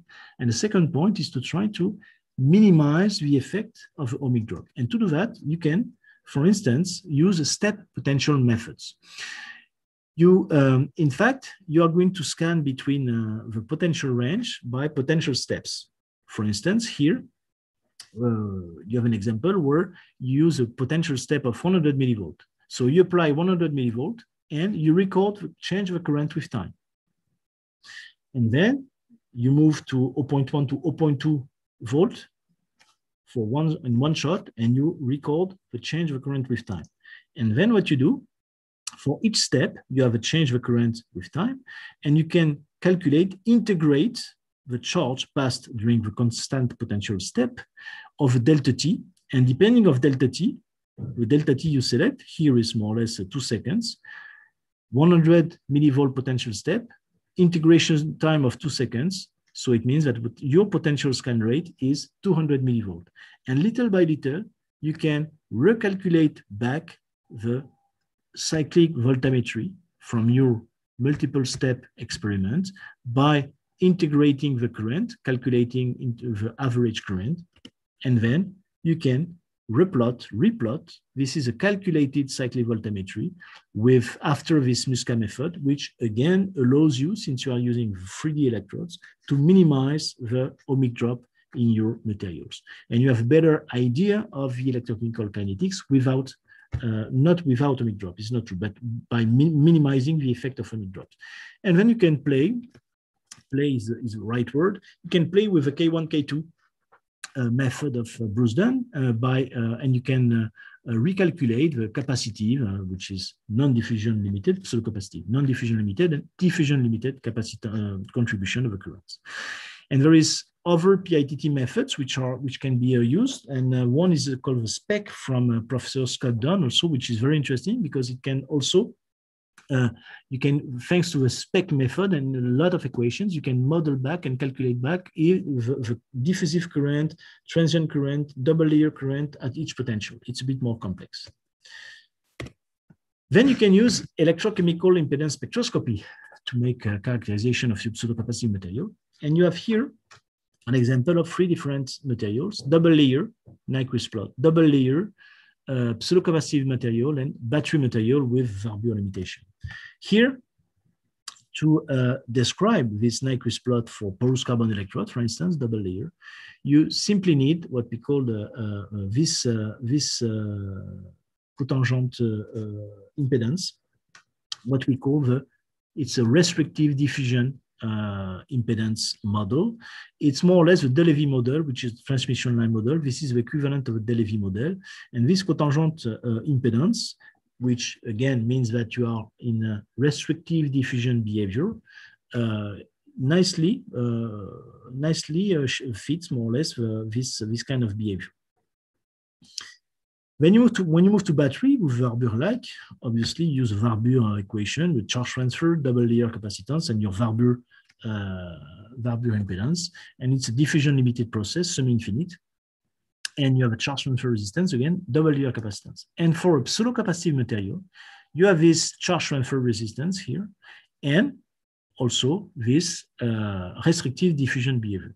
Watch, because the the RT, charge transfer resistance, might be very low, and you don't see this charge transfer resistance in pseudo-capacitive experiment material. So this is why when you can really make, it's sometimes difficult to distinguish between double layer and pseudo-capacitive materials. And there is a work from Jeff Long who used this electrochemical impedance spectroscopy to study the same material in, one material based on manganese oxide in different electrolytes. So it's carbon nanofiber coated with MnO2 or MnOx in sodium sulfate and a mixture of sodium sulfate and zinc sulfate electrolytes. So what they did, they use the deconvolution of the impedance spectroscopy, this plot. In fact, you can consider that even for pseudocapacitive or capacitive material, this is all the plot is described by an impedance which is associated with capacitance. So Z is 1 divided by JC omega, and then you end up with real part of the capacitance, imaginary part of the capacitance, and they are interested in this. And you can plot 3D Bode plots. And this is what you get. This is the carbon nanofiber in sodium sulfate electrolyte. So there is no MnO2 onto it. It's only a double layer. And what you see, this is the capacitance versus frequency at different potentials. And you see constant value of capacitance is typical double layer capacitance. And now, if you plot the same for your carbon nanofiber coated with MnO2, thin layer of MnO2 in sodium sulfate electrolyte, you see that you increase the capacitance and you have something which is rather constant here. It's a typical pseudo-capacitive behavior. This 3D plot nicely shows that you have something which is rather constant depending on the potential and at the different frequencies. And if you use your material carbon nanofiber coated with MnO2 zinc sulfate containing electrolyte. Then you move to a battery-like behavior with changes of here the C prime with the potential. And this can be also better shown if you have a look to the phase angle. And this is a paper that Yuri Gugotsi published in Energy Storage Materials, where by tracking the phase angle phi, you can really have an idea of the process you are currently observing. Minus 45 degree is diffusion limited, minus 90 degree is pseudo-capacitive or capacitive-like. So these 3D Bode plot analyses are very interesting and more popular. Okay, so this is a picture that we have, double layer, surface redox, intercalation, and still this battery material at the extreme, over extreme part of a scheme. But I will say that the situation is maybe a bit more complex, because what happens if you take you start from a very conventional battery material, two-phase material, LiFePO4, and you prepare your material by creating lot of defects. You can prepare iron 3 plus defective rich lithium FePO4 using the ultracentrifugation method. It's work from Katsuhiko now. What about the electrochemical performance of the defective LiFePO4? So this is a pristine LiFePO4, crystalline. So two-phase plateau in galvanostatic plot, no problem. This is a potential versus time at constant current, charge, discharge, constant two-phase plateau. This is now the electrochemical signature of your defective LFP with a small core of crystalline LFP. And as you can see, you move from a two-phase plateau to a very short plateau here at the same potential, which corresponds to the crystalline core of LFP. And here you have a very sloping profile corresponding to the, I would say, amorphous defective LiFePO4. So you completely change the electrochemical signature by creating some defects. And if you have a look, you compare the cyclic voltammetry. This is cyclic voltammetry of crystalline pristine LFP. And when you move to your defective LFP, you see that you have here these redox bumps at lower potential, which are typical from pseudocapacitive behavior. So it's a way, injecting some defects, it's a way to tune the performance of your material. The power performance is greatly improved when you use your, I would say, defective LFP. So other example that you can have is TiO2B and LiFePO8. But to try to understand that, why the influence of defect, there is a very interesting paper from Okubo, a seminal paper from Okubo. He took the LiCO2, which is a lithium-ion battery cathode, not really, but it's a lamellar oxide for lithium intercalation. You can intercalate lithium between the layer of CO2, and you play with Li1-6 LiCO2. When you use crystalline LiCO2, you have a kind of plateau profile for galvanostatic plot. Why? Just because you have only one site energy epsilon s for the lithium intercalation. It's a crystalline phase. You have a constant interlayer spacing, constant energy. However, when you nanosize LiCO2, when you move to bulk like this one, to 15, 8, 6 nanometer, you can see that you transform the electrochemical signature from a plateau to a sloping profile, typical from, I would say, the same characteristic of a double layer. And this is explained by the distribution of a surface, of a site, energy, because of a surface defect. When you nanosize, you have a lot of surface, and surface is defect, so that you have a distribution of site energy for lithium intercalation, and you have a sloping profile. And you completely change the electrochemical signature by surface defect. We see another example here. And finally, the conclusion and the message is what? If you have a look to these two plots, these are the same, more or less, but don't get confused. You can take a battery material with very nice two-phase system, and you can transform it into a sloping profile, but this is not the same. I will say, you cannot say it's pseudocapacitive. Yeah, the signature is pseudocapacitive, but I will say it's extrinsic pseudocapacitance, just because you modify, you create some defect onto your material. And this is also something that you have to not to get confused with. So this is just the nanosizing, the defect, creation of defect which leads to this kind of signature. And now the last part of the talk will be to try to give you a view of what could be maybe a view of a pseudocapacitive mechanism. So this is if you take a 2 nanometer per size carbon in a 2 mol per liter EMI TFSI electrolyte. So it's a porous carbon with large pores. It's a mesoporous carbon. You have very nice double layer signature, but we know from EQCM there is no ion desolvation. So all the ions go in and out without desolvation or partial desolvation. Now, if you use 1 nanometer per size carbon in the same electrolyte at 100 millivolt per second, what you see is that on top of your conventional double layer here, I'm not sure what you see my mouse, in fact.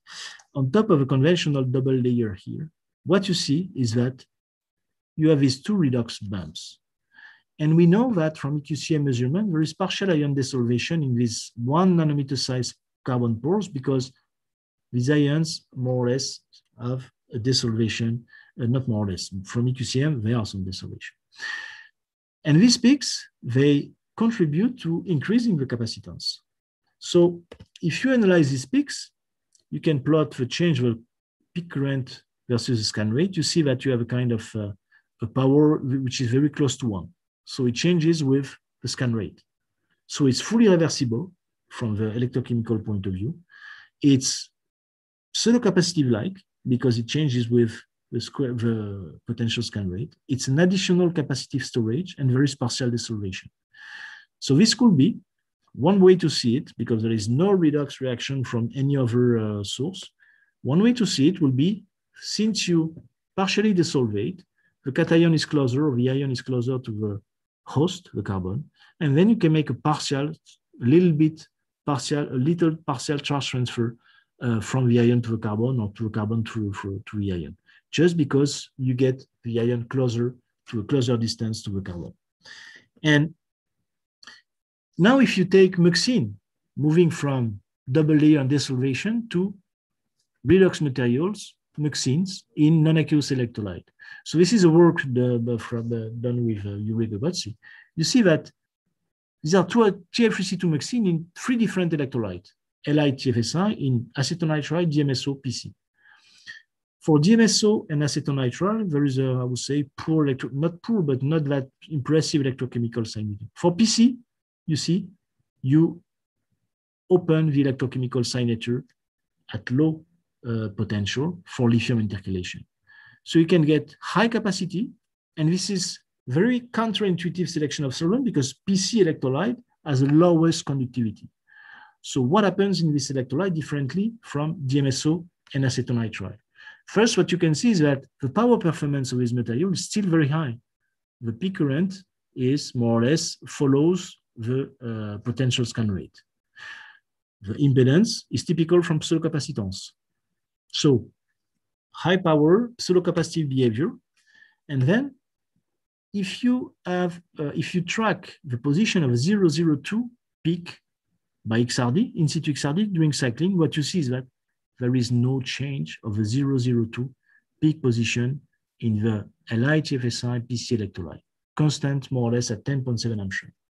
However, in DMSO and acetonitrile electrolyte, there is a change of D. And if you do some modeling, the only way to try to end up with this value for the D spacing and no change is to have PC molecules which are not present around the lithium, which is in between the layers of MUXIN. In other words, lithium is intercalated between the MUXIN layers with no or very few solvent molecules. Differently, in acetonitrile and DMSO, lithium was not desolvated and could access the interlayer of MUXINs with solvent molecules.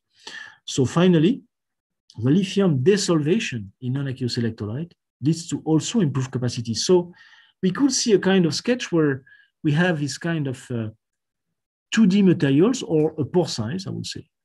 When you have pore size, which is, or 2D distance, interlayer distance, which is large enough, where solvated ions can enter, For instance, you have conventional for porous carbon, conventional electrochemical behavior, which is double layer.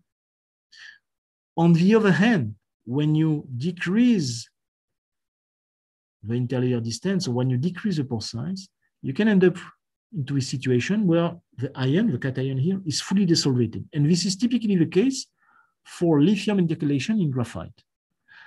Lithium intercalation in graphite, you cannot use PC because lithium goes desolvated between the layers. And then you have a high capacity because of full desolvation. If you take it from the redox point of view here, muxine in sodium sulfate shows a typical double layer behavior. There is no charge redox reaction. There is no change of titanium oxidation state. It's fully only double layer, low capacity, double layer. However, when you put lithium into LiFePO4, lithium is desolvated, and you see that you have a strong interactions between you have a strong, I would say, charge transfer, because one lithium stands for one electron. 1 Faraday, 1 mole of lithium is 1 Faraday. And now in between, you have these zones where in porous carbon, when you have this partial desolvation, you start to see this here redox bumps appearing that could be due to kind of partial charge transfer to the carbon. When you use muxines here, what you can see is that when you desolvate the lithium between the layers, you open this kind of pseudo-capacitive behavior and you increase the charge storage. So it could be maybe seen this zone between, I would say, adsorption electrostatic and full intercalation desolvated could be where the pseudo-capacitive material will play by just, I would say, considering that pseudo-capacitance could be a kind of pseudo-capacitant behavior, I'm a little bit tired, could be in fact interpreted as partial desolvation, in-between state between electrostatic and intercalation. So this is something we are currently working on. And basically, to conclude, I would say that from the carbon-based supercap, increasing the energy density, there are different things that can be done. The porous structure of the carbon is very important, as I mentioned, on the QCM measurement, and there are a lot of work on cleaning the edge of carbon structures, noble carbon from Antonietti and Chiotani for the edge, Andrea Balducci on electrolyte, trying to develop solid electrolyte, I would say passive layer, artificial passive layer on porous carbon to increase energy the voltage window. And also carbon supercaps are very interesting still because they have high power, high cyclability, so they will be still used for a lot of applications. And mainly for batteries, I would say, the idea is to increase the power density, because again, there is a big market which is approaching, which is replacement of lead acid batteries. You can do it by playing with electrode architectures. This is a paper from Bruce Dunn, where you create some, I would say, highly accessible porous structures. I showed you that you can play with material structure by creating amorphous defective LFP, extrinsic capacitance, but you can play also with intercalation pseudo-capacitance with niobium oxide, with muxines now in organic electrolyte, with WO3, like this is the work of Veronica Augustins, and obviously, as I mentioned, muxines in organic electrolyte. And I gave you a lot of figures and images from this very nice paper from Volker Presser and Veronica Augustin and Simon Fleischmann, Kemsokrev in 2020. And the main message I will say is that there are opportunities to develop fundamental approaches shared by both technologies, and the high power batteries and the pseudo-capacitive supercap field, to my opinion, is slowly merging and it's converging. And I believe that in the next couple of years, or maybe a few years from now, we will speak about high power redox materials. But what is super interesting is to try again to really understand from a fundamental point of view this mechanism, pseudo-capacitance mechanism concept. Okay, I would like to thank all my colleagues from the lab, to thank also a special thank to Yuri Gagossi, Bruce Dunn, Marcus Antonietti, Veronica Augustine, Lindsay Fang, and Maria Laketskaya, my colleagues. And I would like to thank you a lot for your attention. I realized that it was a long long talk. I apologize for that, but I hope that it was not too boring. So thanks a lot, and I'm ready for questions if you have some. Thank you, Patrice. Yes, it was a long but really, really insightful talk. I think it's one probably of the most insightful talks on capacitors that I've ever heard of. Thanks a lot, Emil. Maybe I'll just take advantage of being an organizer and just ask the first question. So whenever I look at these intercalated pseudocapacitors, for example, lithium, titanium, disulfide, I'm always wondering whether the solid state diffusion really plays any role in limiting the rate, because whenever people show that it looks like the results of the results in the intercalation, it looks like the lithium diffusion inside the solid material doesn't limit the charging rates. No. If you or maybe if you take the example of a very conventional LFP, mm-hmm. the mechanism is the kinetics is limited by lithium diffusion in the crystal structure of LFP. Obviously, LFP has a nice free structure, Tavory structure, and so on. But the diffusion coefficient is 10 to minus 12, 10 to minus 13, just because this is solid state diffusion in the crystal structure of the LFP structure. And the trick is to try to design the best, I will say, the crystallographic structure where you have big channels and less interactions with I would say transition metals and so on, where you can have a fast diffusion. And one of the problem of NMC materials, positive active materials, and nickel, manganese, cobalt, nickel rich materials, is the cation mixing. As long as you have nickel 2+, which are moving to the tetrahedral sides of in between the layer on the lithium side, then lithium diffusion is strongly affected, and then the power performance decreases a lot. So solid state diffusion limits the I would say the kinetics in these materials. But you know, in these materials, this is fully desolvated as well. So this is why when you have a still partial desolvation, you can still have fast transfer, because, for instance, MUXIN structure is rather flexible, and N2O5 structure is highly suited for fast lithium transport. But the price to pay is to decrease, in fact, the capacity. Is that okay? But would it be then correct to say that titanium S2 is just a very good conductor for lithium as a solid state conductor? Yeah, but you know. Yeah, but you have even more. You have Li4 lithium titanate, Li4T512, which is even. But it's not redox active, right? Oh, no. LTO, yes, it's redox active, definitely. Titanium 4, titanium 3. Even LTO, okay, yeah. LTO, yeah, sure. Yeah, it's correct. Anyway, you are limited by the conductivity of lithium, in fact, by the mobility, diffusivity of lithium, definitely. It's not the lithium in the liquid electrolyte which limits the performance, which is diffusion in solid state. Okay, maybe since you already mentioned the desolvation, maybe you can comment on the role of desolvation, because usually whenever you have an ion transfer from the electrolyte into the electrode, desolvation happens, of course, and that is essentially a kinetic barrier. So that should limit the rates because it translates into the rate. So is there anything that you can probably add here?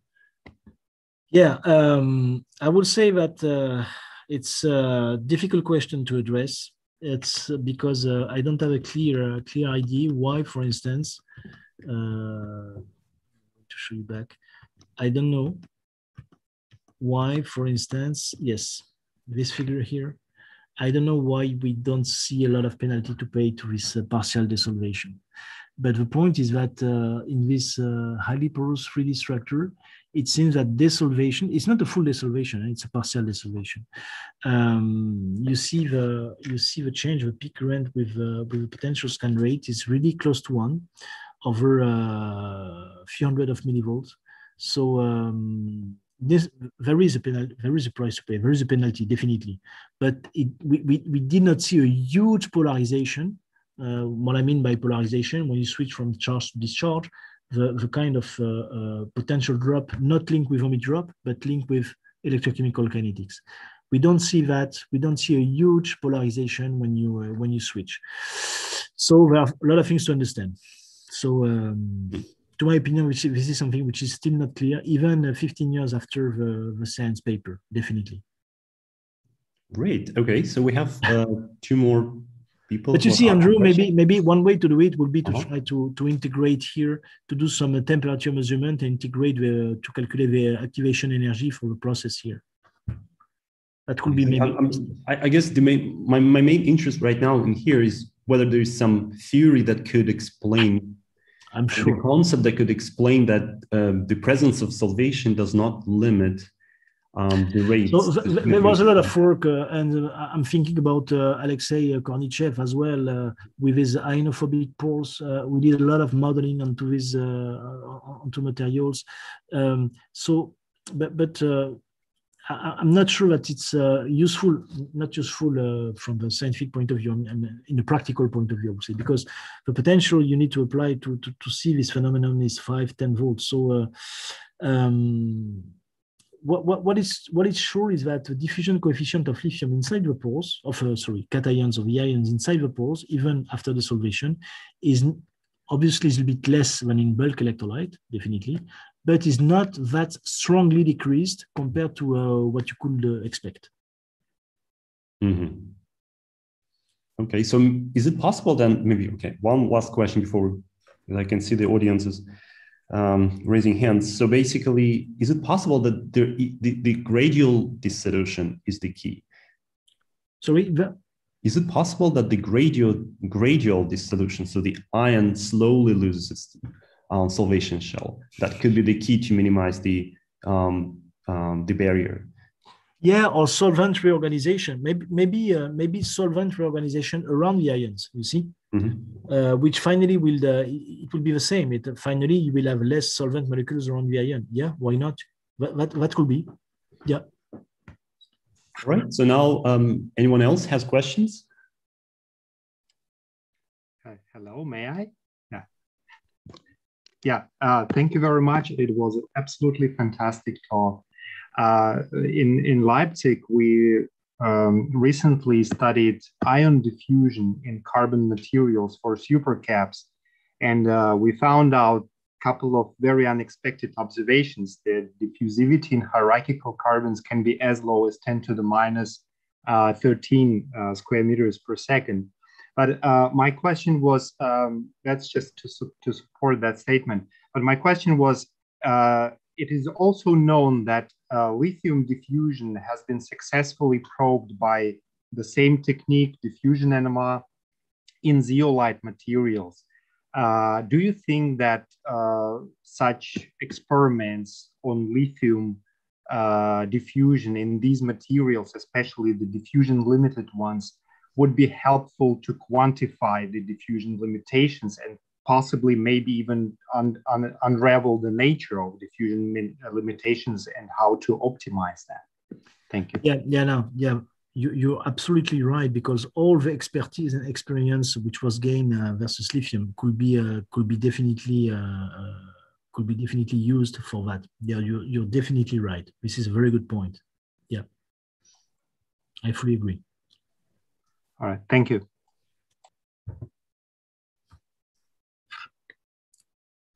More questions? So may I now? Go ahead, yes. That was a really wonderful lecture from you. I think I had a wonderful opportunity hearing from you directly.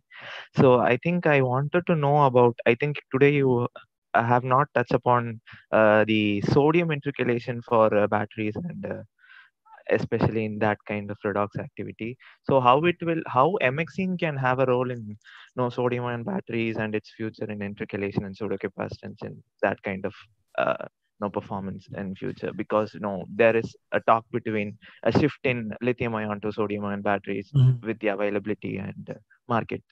Yeah, this is a very interesting question. I will say that for a long time, MXing were really interesting and really did really perform well in aqueous electrolyte. And this is only recently that muxins start to be really interesting in terms of capacity and kinetics in lithium ion containing electrolyte. So it means that I tried to show you that it was needed for that to make these muxins operating from aqueous to non-aqueous electrolyte. It was not a copy and paste. We need to redesign, understand the surface termination and so on. So for sodium, it's the same. Basically, I did what everyone should have done at my place. When we did some molten salt muxin, we tested in lithium ion. Yes, it works. We tested in sodium ion. No, it was not good for sodium ion intercalation. So yeah, definitely that would be great. And this is something we are currently investigating. Sodium ion intercalation in molten salt, in muxins with controlled surface termination groups, but it's not trivial. And this is why it's interesting because sodium is bigger, sodium is softer with acid and so on. So there are a lot of things that could explain why sodium does not behave like lithium, but yes, that would be, this is interesting to try to make muxin materials operating, reaching high capacity and high power for sodium ion batteries, definitely. So it is a yes for there's a huge challenge and opportunity for us to work on sodium ion intercalated MXC materials for next generation batteries and supercapacitors. Okay. So we can exchange on that. That's great. Thank you. Thank you so much, sir. Thanks for your nice comments.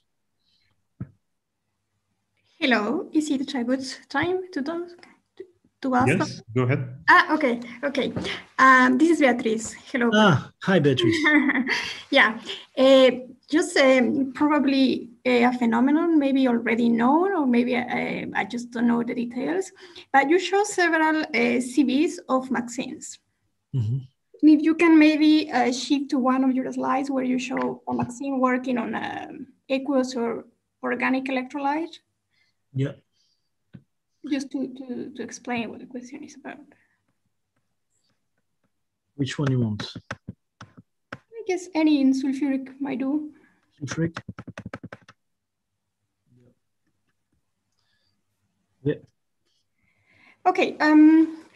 I am working at the moment with several muxins, and I see that in aqueous electrolytes, this shape of the CV is very characteristic. That nearby to the OCP, you don't really get too much storage.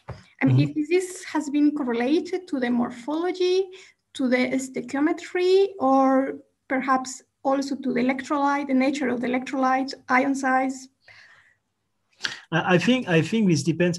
I'm not sure that OCP is the right parameter to take into consideration. I think that PZC is the most important point, and PZC depends on zeta potential and isoelectric point. So I think that everything is driven by the PZC and the zeta potential of the muxin surface. So if you want to make a systematic study of what happens in sulfuric acid by changing the surface group, to my opinion, what would be great would be to measure the isoelectric point, I mean, the zeta potential and the isoelectric point of your muxin surface to try to make the correlation between the electrochemical performance and your surface termination groups in sulfuric acid. Okay, so you think it's directly related to the charge on the surface? Much more to the surface. I mean, in aqueous electrolyte, then we're talking. So in aqueous electrolyte, in aqueous electrolyte, there is one key point, which is the presence of water intercalated between the muxin layers. If you remove by heat treatment, this is a paper we did last year, by 6 months ago. If you remove by heat treatment the water between the muxin layers, then you kill the redox activity in aqueous electrolyte. So this is the first point. But if you don't specifically want to, if you don't take actions to specifically remove by heat treatment this water intercalated water, then everything is driven by surface in aqueous electrolyte. And then I believe, again, zeta potential and PZC. I see. Okay. And actually, this shape, I mean, it's not necessarily related to the same phenomenon, but I think I saw it also when you try with lithium in the molten material. Yeah. Yeah. I think you see it as well, more or less. Yeah, this one? Yeah, that one. Yeah. Sort of. So your question is? Yeah. If in this case, because it's a totally different system, will it be related to the same phenomenon? Yeah, because here what we understood is that the key difference, fluorine, replacing fluorine with chlorine, okay. as a great impact, definitely. But also something here is that you don't have any OH hydroxy termination groups. You have only oxygen and chlorine, no hydroxy. And it seems to be also the key for for better electrochemical activity in LP30. Yeah. Fluorine and no hydroxy. Yeah. Okay. I wonder if this will change over cycling, like this behavior will. So far, cyclability is good because I would say titanium chlorine bonds are quite strong, differently from bromide or iodine. So this is a very decent for, not for carbon versus carbon base, but for versus redox material. You can run thousands of cycles with no capacity degradation, I would say.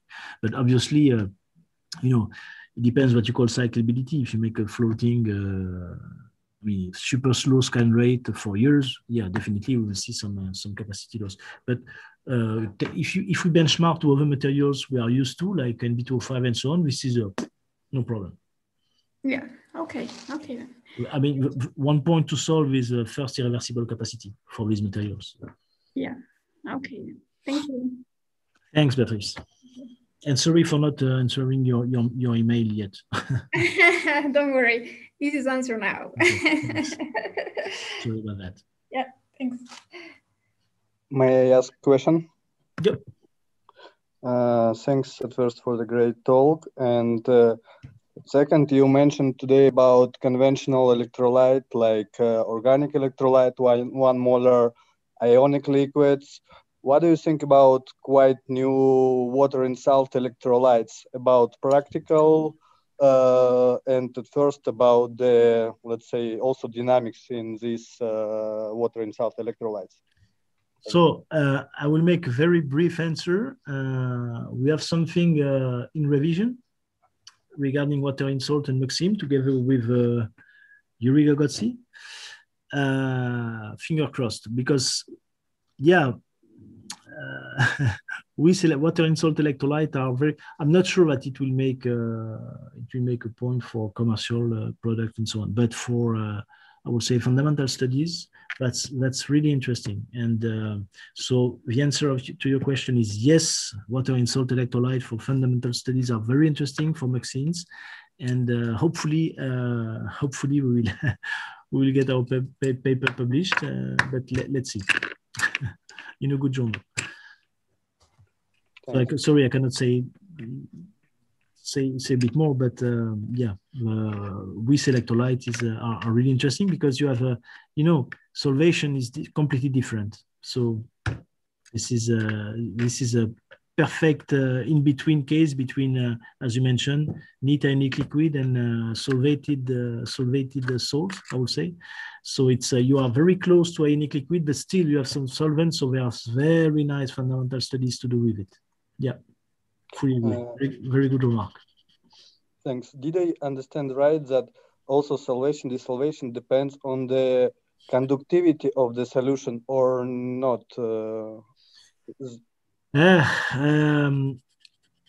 I'm not sure it depends on the conductivity. The point is that you need to adapt the kinetics, your scan rate and so on, to the conductivity of your electrolyte.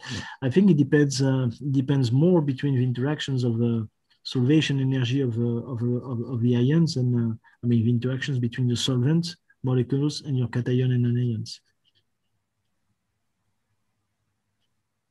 And also from the host, because obviously, graphite material has not the same interactions with propylene carbonate as a muxine surface has.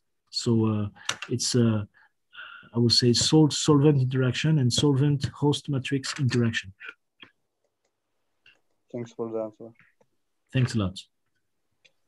Sir, may I ask questions? Yes. So it was a nice talk. Thanks a Thank lot. you. So, sir, my first question is, so is there any reports of electronic conductivity of fluoride-free amexins? No. I don't remember. There was a science paper last July or August. I don't remember if they did some electronic conductivity measurement. But no, I'm not sure. No, you're right. Okay, sir. And then, sir, one more question. So, perovskite materials are also, they have shown some intercalation pseudocapacitance. So, means how can we differ that kind of intercalation pseudocapacitance with other NB2O5? Like, so what is the main mechanism? Yeah, mechanism is more or less the same as long as this is more with anion. It was a paper published 2015. Yeah, 2015. Yeah, sure. So it fits nicely with I would say within the sketch I presented. Yeah, you're right. I did not mention about perovskites, but yeah, sorry, I could not talk about everything because it was a bit 1 hour and a half. But it fits in the scheme, no problem. The only difference is that this is oxygen driven. Okay. Okay. Thank you, sir. Thanks a lot. Okay, maybe we can see if there's any more questions. So we have maybe one more question if the audience is still okay. If not, then maybe we should think. Okay, sorry. Can I, if the time permits? Sorry. Hello, sir. Thanks for the wonderful talk. I have a curiosity regarding solid-state electrolytes, particularly the lithium-ion and sodium-ion conductors. So you see, even there is a lot of resistance for the ion flow. Even then, solid-state batteries are much promising. So can you show some light on solid-state ion conductors? Can I show, sorry? Can you just brief out something about solid-state ion conductors? Solid-state ion batteries, there are several things to comment on. First, what do you call solid-state battery? Because there is one solid-state battery, which is sulfur or oxide using oxide or sulfur fully solid electrolyte, and then you have a lot of solid-like state batteries using hybrid polymers and blah blah blah and so on. First we need to define what we are talking about. It's like a thermal engine, a thermal vehicle, and a full electric vehicle. In between, we have the hybrid vehicles, and you have a lot of solid state, which are a lot of devices which are called solid state batteries, which are not solid state. In fact, it's a gel, it's a hybrid, polymer plus solvent, polymer plus fillers plus solvent, and so on. So if we talk about oxide, LLZO, for instance, garnets, and sulfur, is going to be tricky. It's super challenging because so far, yes, there are some, this LGPS phases from Cano, which have a very high conductivity, like liquid electrolyte. But when you need to design your electrolyte and to measure the conductivity with the grain boundaries and so on, the conductivity decreases first. Yes. Second, none of these electrolytes are stable at the operating potential of the cathode. Yes, exactly. Or the anode, except LLZO. But LLZO, if you put lithium in front of LLZO, you have an incompatible interface. You need to have a lithophilic interface so that the interface issue is not solved yet. So with sulfur, most of the sulfur, they are thermodynamically unstable in contact of NMC or lithium metal. It's just stability by, I would say, reactions, passivation. Then you have also the problem of space charge region in when you put sulfur electrolyte in contact with NMC material. So my main message is that a real true solid state battery It's super challenging. Not sure we will arrive, we will succeed, because also you have volume change and there are lithium dendrites, even with garnet and sulfur. But it's really worth to try, because this is one of the only way to reach 500 watt-hour per kilogram. So this is why a lot of efforts are put like that. And this is really interesting. But I will see the difficulty is to master the interfaces, because all the interfaces, electrolyte positive, electrolyte lithium metal, are really, really tricky to tune. Yes, yes. So why I'm interested in this particular solid state electrolyte is, see, in lithium sulfur batteries, the major issue is with the dissolution of polysulfide in the liquid electrolyte. So I'm that's sorry, where the transformation has. Maybe we can leave these topics to the speaker, who will be an expert in solid state batteries in the future. I think that at this point, my suggestion would be to maybe let our speaker take a rest, and just for all of us to say thank you, because it was a really long and really... Sorry. Thank you very much. Sorry, because I was a bit long. I apologize. Okay, so with that, thank you so much, Patrice. It was a really, really long talk and really long discussion. It was very helpful, I think, for all of us. And I'm sure many people will also look at or watch this colloquium in the future. So thank you so much, and have a nice evening. Thanks a lot. Thanks. Thank you. Bye-bye.